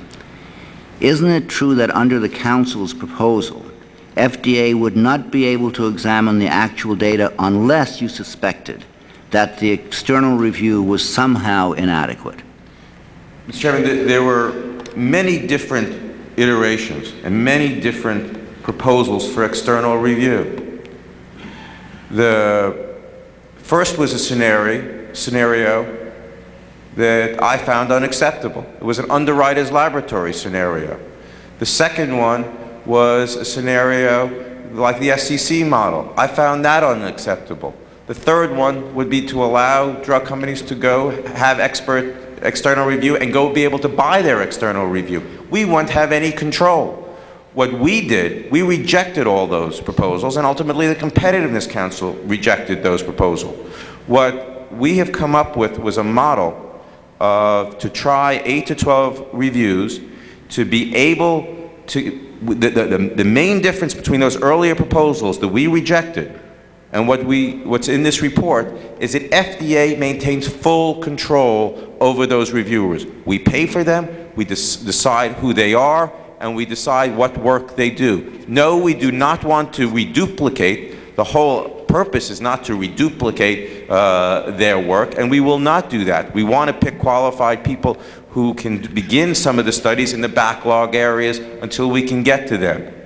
Dr. Kessler, on page 3 of the Quayle report, at the second paragraph at the top of the page, it says FDA will also retain the right to fully review the clinical data supporting the external reviews and perform its own review when there is an indication that the external review has not been properly performed. However, in the usual case, FDA will not repeat the work of the external review entity.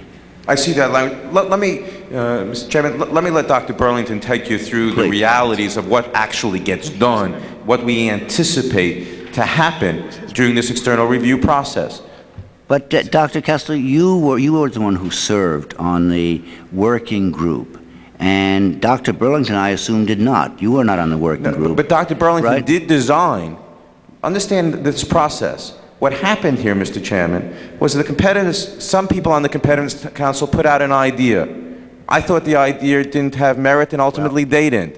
Second, they put out several other ideas. The ultimate idea, the ultimate proposal of 8 to 12 was designed by Dr. Peck with Dr. Burlington, and then we submitted that to the Competitiveness Council. He designed the proposal that we submitted. Well, you know, it sort of reminds me of the Talmud, where you can't just read the text, you have to read the commentaries.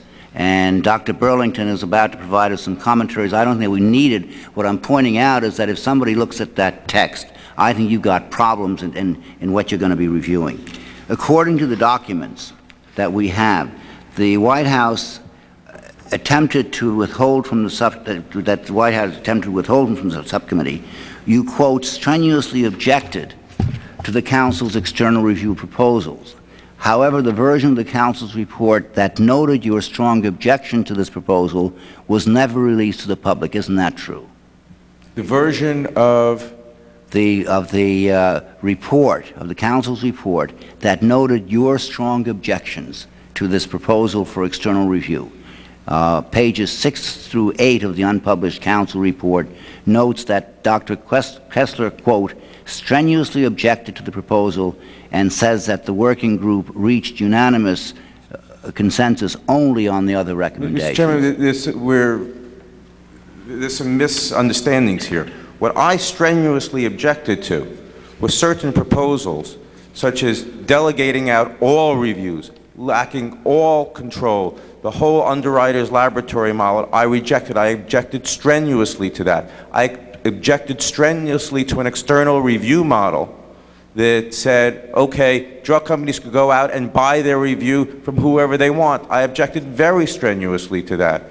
Then I went, and as I said, I spoke to, we sat, we talked with Canada, I spoke to Carl Peck, and certain of our people said, gee, you know, there are certain things we'd like to try. Dr. Burlington, Dr. Peck sat down, they put together a proposal for 8 to 12 applications that we would maintain control, and I fully support that. It was the earlier proposals that I very strenuously objected to, and they were ultimately rejected. Haven't you also noted that external review, quote, could well slow down reviews of new drugs and decrease the quality and credibility of those reviews? Exactly, Mr. Chairman, and that's why the earlier proposals would have done that. That's why we limited the current proposals to the area of backlog. Because it's, I mean, if we can't get to an application for 12 months, if it's sitting there, okay, it's certainly better to have someone start some of the analyses, get that underway, and then we can review that. That's why we designed the ultimate proposal the way it was, so it would not slow down. It will speed it up. It was the earlier proposals that I objected to very strenuously. I must tell you, this is in a memo dated August 1, 1991, where you wrote this memorandum to the chair of the Council's working group.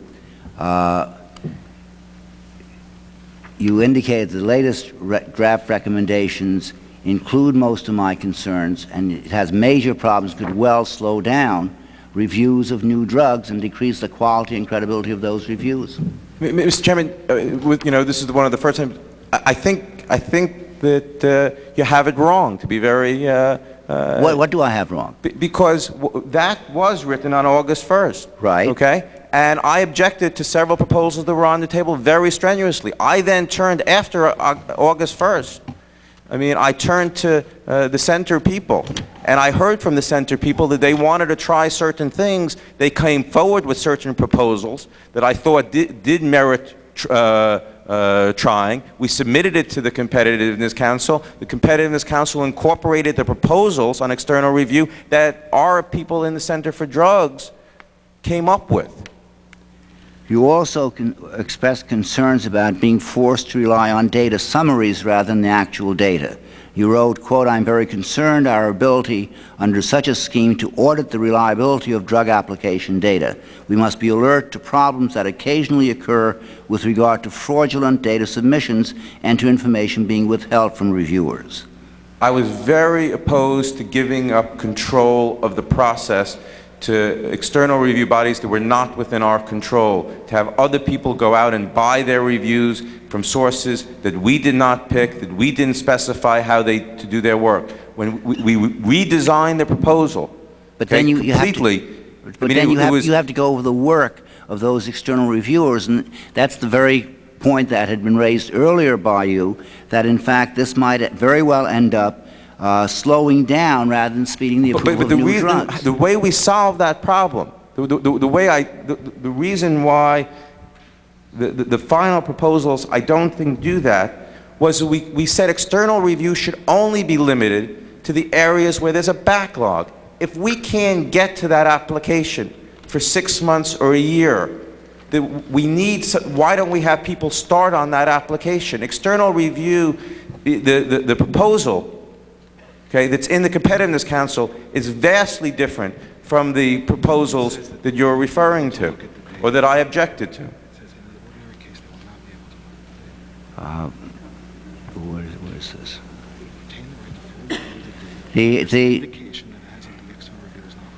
Unless the language again that I had read to you before, that paragraph 2 at the top of page 3, says that you have to have some indication that the external review has not been properly performed in order for you to be able to repeat to the work of the external review entity and go at it. So you're still limited, according to this report, to looking at summaries rather than looking at the data itself. Mr. Chairman, let me assure you, okay, that we will implement the external review concept in a way, for these 8 to 12, we will try it in a way that maximizes our control and maximizes our ability to have confidence in the result. It may work, it may not work. That's why we want to try it. The reason I signed on to this was because the senior leadership in drugs said, let's try this. The reason I signed on to this was I heard it was very successful in Canada. I didn't write every single word in the Competitiveness Council, but we did propose. We proposed, okay, the whole notion of 8 to 12 in the areas of backlog as long as we had control over the process. And Dr. Burlington's in charge with Dr. Peck of making sure that it works. How we implement this, I agree with you, Mr. Chairman. It's very important that it be implemented thoughtfully. You also informed the Council that the external review proposal cannot be implemented in the near term because qualified external organizations do not exist and will require some years to develop. Isn't that correct? That was one of our concerns, but unless we go forward, unless we see what's out there, and we will by putting out a request, we are working on a request right now. We'll see what's out there. There are certainly very sophisticated, enormously talented clinical pharmacologists that may want to do this, that may be of enormous. We need to, we need to link with the scientific infrastructure of this nation. We need to be able to have the best possible talent. It may work, Mr. Chairman. It may not work. All we're saying is we want to try. The Department of Health and Human Services has noted that in addition to the fact that these outside groups do not yet exist, FDA would have to, quote, divert enormous energy and resources to developing guidance and criteria against which to judge and certify the entities. Isn't that true? Mr. Chairman, we've already used external reviewers that we control in a number of instances. We want to do it in a little more systematic way, and we want to see whether it works. It may take enormous resources. It may not work. It may prove very valuable. I hear from Canada. Okay, they went through the same kind of debate before they tried it. It was very rocky. People raised the same kinds of questions. Dr. Summers says it is, on balance, been a success. It's improved their review process. We want to try it. It may not work. It may work. But, I see no harm. I see it only. We need to be able to innovate. We need to be able to look at new ways of managing better. We just can't say, that the way we've done it is perfect. Of course, you're not the only one who had expressed concerns about external review. Are you aware that Dr. Carl Peck, the highest-ranking official under the Commissioner responsible for approving new drugs, has written, quote, "My first reservation here is embracing the idea of out-contracting NDA clinical reviews." This was written by him in a June 14, 1991 memorandum. He did write that, but it was in response to the privatization model for all drugs not within FDA's control. Dr. Peck designed the proposal that was ultimately adopted by the Competitiveness Council. He did object strenuously, as I did, to the notion that we should have an underwriter's laboratory kind of model, that drug companies should be able to go buy their review. He thought it was a good idea. He came up with it. He said to me, I remember vividly where I was. We were at my house. He said, "David, I want to try it. I want to try it, but I want to be able to maintain control." Ms. Porter, isn't it true that FDA's Office of General Counsel has concluded that the Council's external review proposal is not legal in an opinion rendered on October 17, 1991 by FDA Attorney Linda Horton? That is not correct, Mr. Chairman. The analysis that Ms. Horton did, again, as Dr. Kessler indicated, was based on an earlier concept of external review. The external review proposals, as finally announced by the Council, are legally supportable because the Commissioner, the Secretary, and the Commissioner retain the statutory authority for final decision-making. When was the Quayle report released? I believe November 13th. And the legal opinion rendered by Linda Horton was October 17, 1991. I quote from it. The Quayle proposal, quote, could not be implemented under current law, but would require new legislation to the extent that the proposal limits FDA's ability to make a meaningful decision. This proposal would be inconsistent with the statute. If the agency were to adopt such a proposal and the scheme were challenged in court, the legal defense would be difficult to construct, and it would be very likely to be struck down by the reviewing court. Now, you don't deny that, in fact, that was her statement? Absolutely not, Mr. Chairman.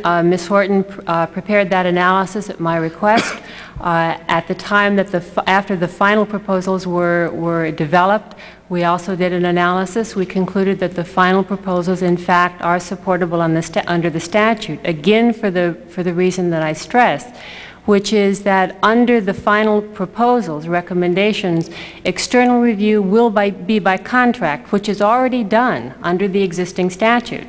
FDA retains control to designate, to review, and to accept or reject the recommendations of the external reviewers. That process is authorized under the current statute. Well, that statement is included in Ms. Horton's statement in her memoranda, and yet she still comes to the conclusion that I've just quoted. Dr. Kessler, isn't it a fact that prior to the Council's activities, FDA had rejected the idea of pursuing external review of drug applications? In December 1990, FDA staff noted 3 previous committees that had recommended external review of drug applications. Your staff indicated that this advice was, quote, not implemented. Experimentation with this indicated learning curve and conflict of interest problems. In reviewing the documents for this hearing, I saw one, was it John Harder? I mean, certain of our review division directors wanted to try this. And that was one of the reasons why, in the end, we proposed and we came up. There's never, in any large organization, the process, Mr. Chairman, worked here. I mean, what needs to be recognized is that there's a back and forth, there's a give and take. We wanted to push the envelope of drug development, we wanted to manage it better. People came up with different ideas. We felt uncomfortable with those ideas. We came up with an idea ourselves. The Council bought it. I mean, again, is everyone think it's a perfect idea? I mean, we'll have to see. We'll have to test. Anytime there's any change, there's some resistance to that. I can tell you, it's not. I mean, I've learned that firsthand over the last 17 months. Anytime you do anything new, there are some who insist on the status quo. But the proposal on external review for 8 to 12 was something that was designed ultimately, in the end, by us, and was accepted by the Competitiveness Council. The process worked in this instance. Yes, Mr. Laura, of course. What is your system in place to deal with the issues of data fraud and conflict of interest, given the new recommendations? How are you going to deal with that process? What mechanisms are designed in order for you to find that out with this more of an arm's length position? The conflict of interest, we have developed a lot of experience over the last couple of years, because we have used one external reviewers in a limited fashion, and we have developed a lot of sophistication with regard to conflict of interest because we use advisory committee members. Yeah. And the same kind of conflict of interest rules will apply in this case. In fact, with external review, it's my understanding that our first attempt at this is to go out to make sure the contractors will have no conflict of interest. We're not going to do this unless we can assure that there's no conflict of interest. We may, in the end, not be able to do this because it may end up being that all experts have conflict of interest. So, but we're going to try that. There is, with regard to the auditing of data, the most important thing is that we end up picking, they're within our control. We will have to audit their work, just in the same way that a supervisory person who audits the results of a medical reviewer. And that's not going to add additional time to the process, in your view? It may, okay? But the issue is, if you're not going to get to an application for a year, it's going to sit on someone's desk. If that application for scleroderma is sitting on a reviewer's desk for a year, and they have 7 other applications that they have to do. The issue is, should someone start work on that application? Should someone start the basic analyses? Yes, it may add an extra week of going back to check, but you may gain a year for that extra week's worth of work. I don't know whether it'll work or not. The issue is not whether or not the backlog will be, it shouldn't be dealt with in a specific way, but as it is being dealt with, what are the safeguards and what kind of mechanisms and authorities do you have to ensure that the safety and or that the review process or data fraud or conflict of interest are not occurring if you have a limited control of that process? That's what the issue is, not tackling a backlog. I think everyone would agree that there ought to be procedures for dealing with a tackling of a backlog, or maybe dealing with it internally rather than with an external review. I understand your question. The Division of Scientific Integrity will still have primary responsibility for auditing that data. That does not change in this case. All data has to be audited. It's one of the important lessons that we've learned over the last couple of years. We can't rely on an honor system anymore. We have to do those audit checks. We have to do them more often. Thank you. Mr. Chairman, you're back. Yes, thank you very much. You know, we've been, in the course of your testimony, you mentioned DDI and you mentioned other concerns for life-threatening diseases. Now, isn't it a fact that last year FDA drafted a proposed regulation that would accelerate the approval of drugs for life-threatening or serious diseases? The rationale behind the proposal is that drugs should be approved to treat diseases like AIDS and cancer with less evidence of safety and efficacy than is normally required for conditions that are not as serious. You signed off on that draft and forwarded to HHS for approval on August 30th of 1991. Has anything happened to it? What's happened since? It is, I think it's almost ready for release, Mr. Chairman. Let me assure you that we've not waited. We can't wait for the formal policy.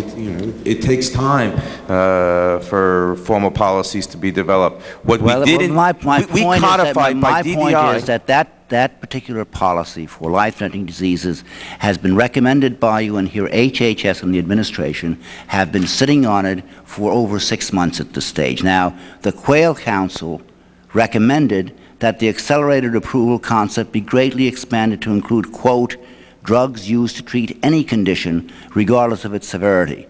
When the condition lacks satisfactory alternative therapy and the drug's effectiveness can be measured by appropriate surrogate endpoints. Now, Ms. Porter, you wrote that to suggest that any illness with no alternative therapy may be serious is disingenuous, will cause the agency to lose credibility. Now, it seems to me that the reason that the administration has been sitting on the life-threatening regulation is because they wanted to use it as a hook for deregulation, for accelerated review for any condition, which is what the Council report calls for. Isn't it fair to draw that conclusion? Mr. Chairman, please judge us by the final regulation. My understanding is it will come out soon. Our intent is to expedite things for diseases that really we care about. judge us by the final regulations. My question, my concern is, as you know, not you, Dr. Kessler. I have the highest faith and confidence in you. But I know, having sat in this chair for 9 years now, the pressures that commissioners of FDA are placed under by an administration which hates regulation with a vengeance, and which Mr. Quayle has said that they are the enemy of the aggressive regulators. And that's really what I'm concerned. I'm concerned about the usurpation of your powers and responsibilities. It's clear to me that the Quayle proposals are not penny-wise, but pound-foolish and medically foolish. It's clear that that they may jeopardize public health if fully implemented. The external review plan is designed to prevent FDA from scrutinizing safety data. The IRB proposal will subject human volunteers to untested drugs based upon a review by unqualified outside groups according to the documents that we received. And the White House accelerated approval plan will force FDA to approve drugs for any condition, not just life-threatening illnesses, based on only preliminary evidence of safety and efficacy. In my judgment, and as we've seen today, there's reason to believe that these initiatives may well slow down drug approvals while exposing consumers unnecessarily to dangerous drugs. FDA officials have voiced their concerns, yet find themselves being pressured by the White House to implement the Council's drastic changes in the drug approval process.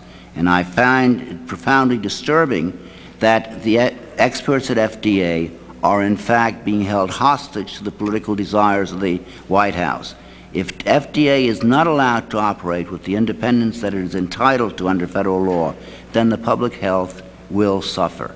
I appreciate the difficulty of your role. I truly do. I think that you have done a magnificent job in trying to reassert the vitality and effectiveness of FDA.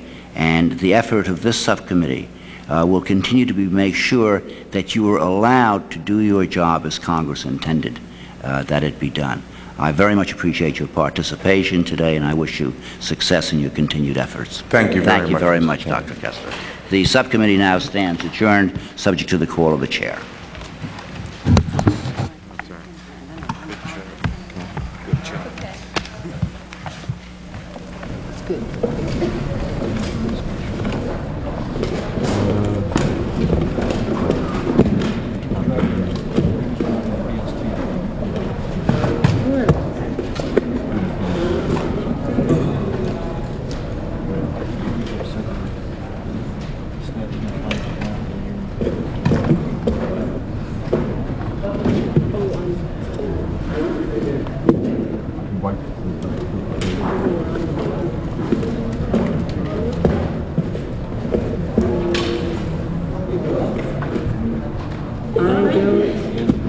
I don't know that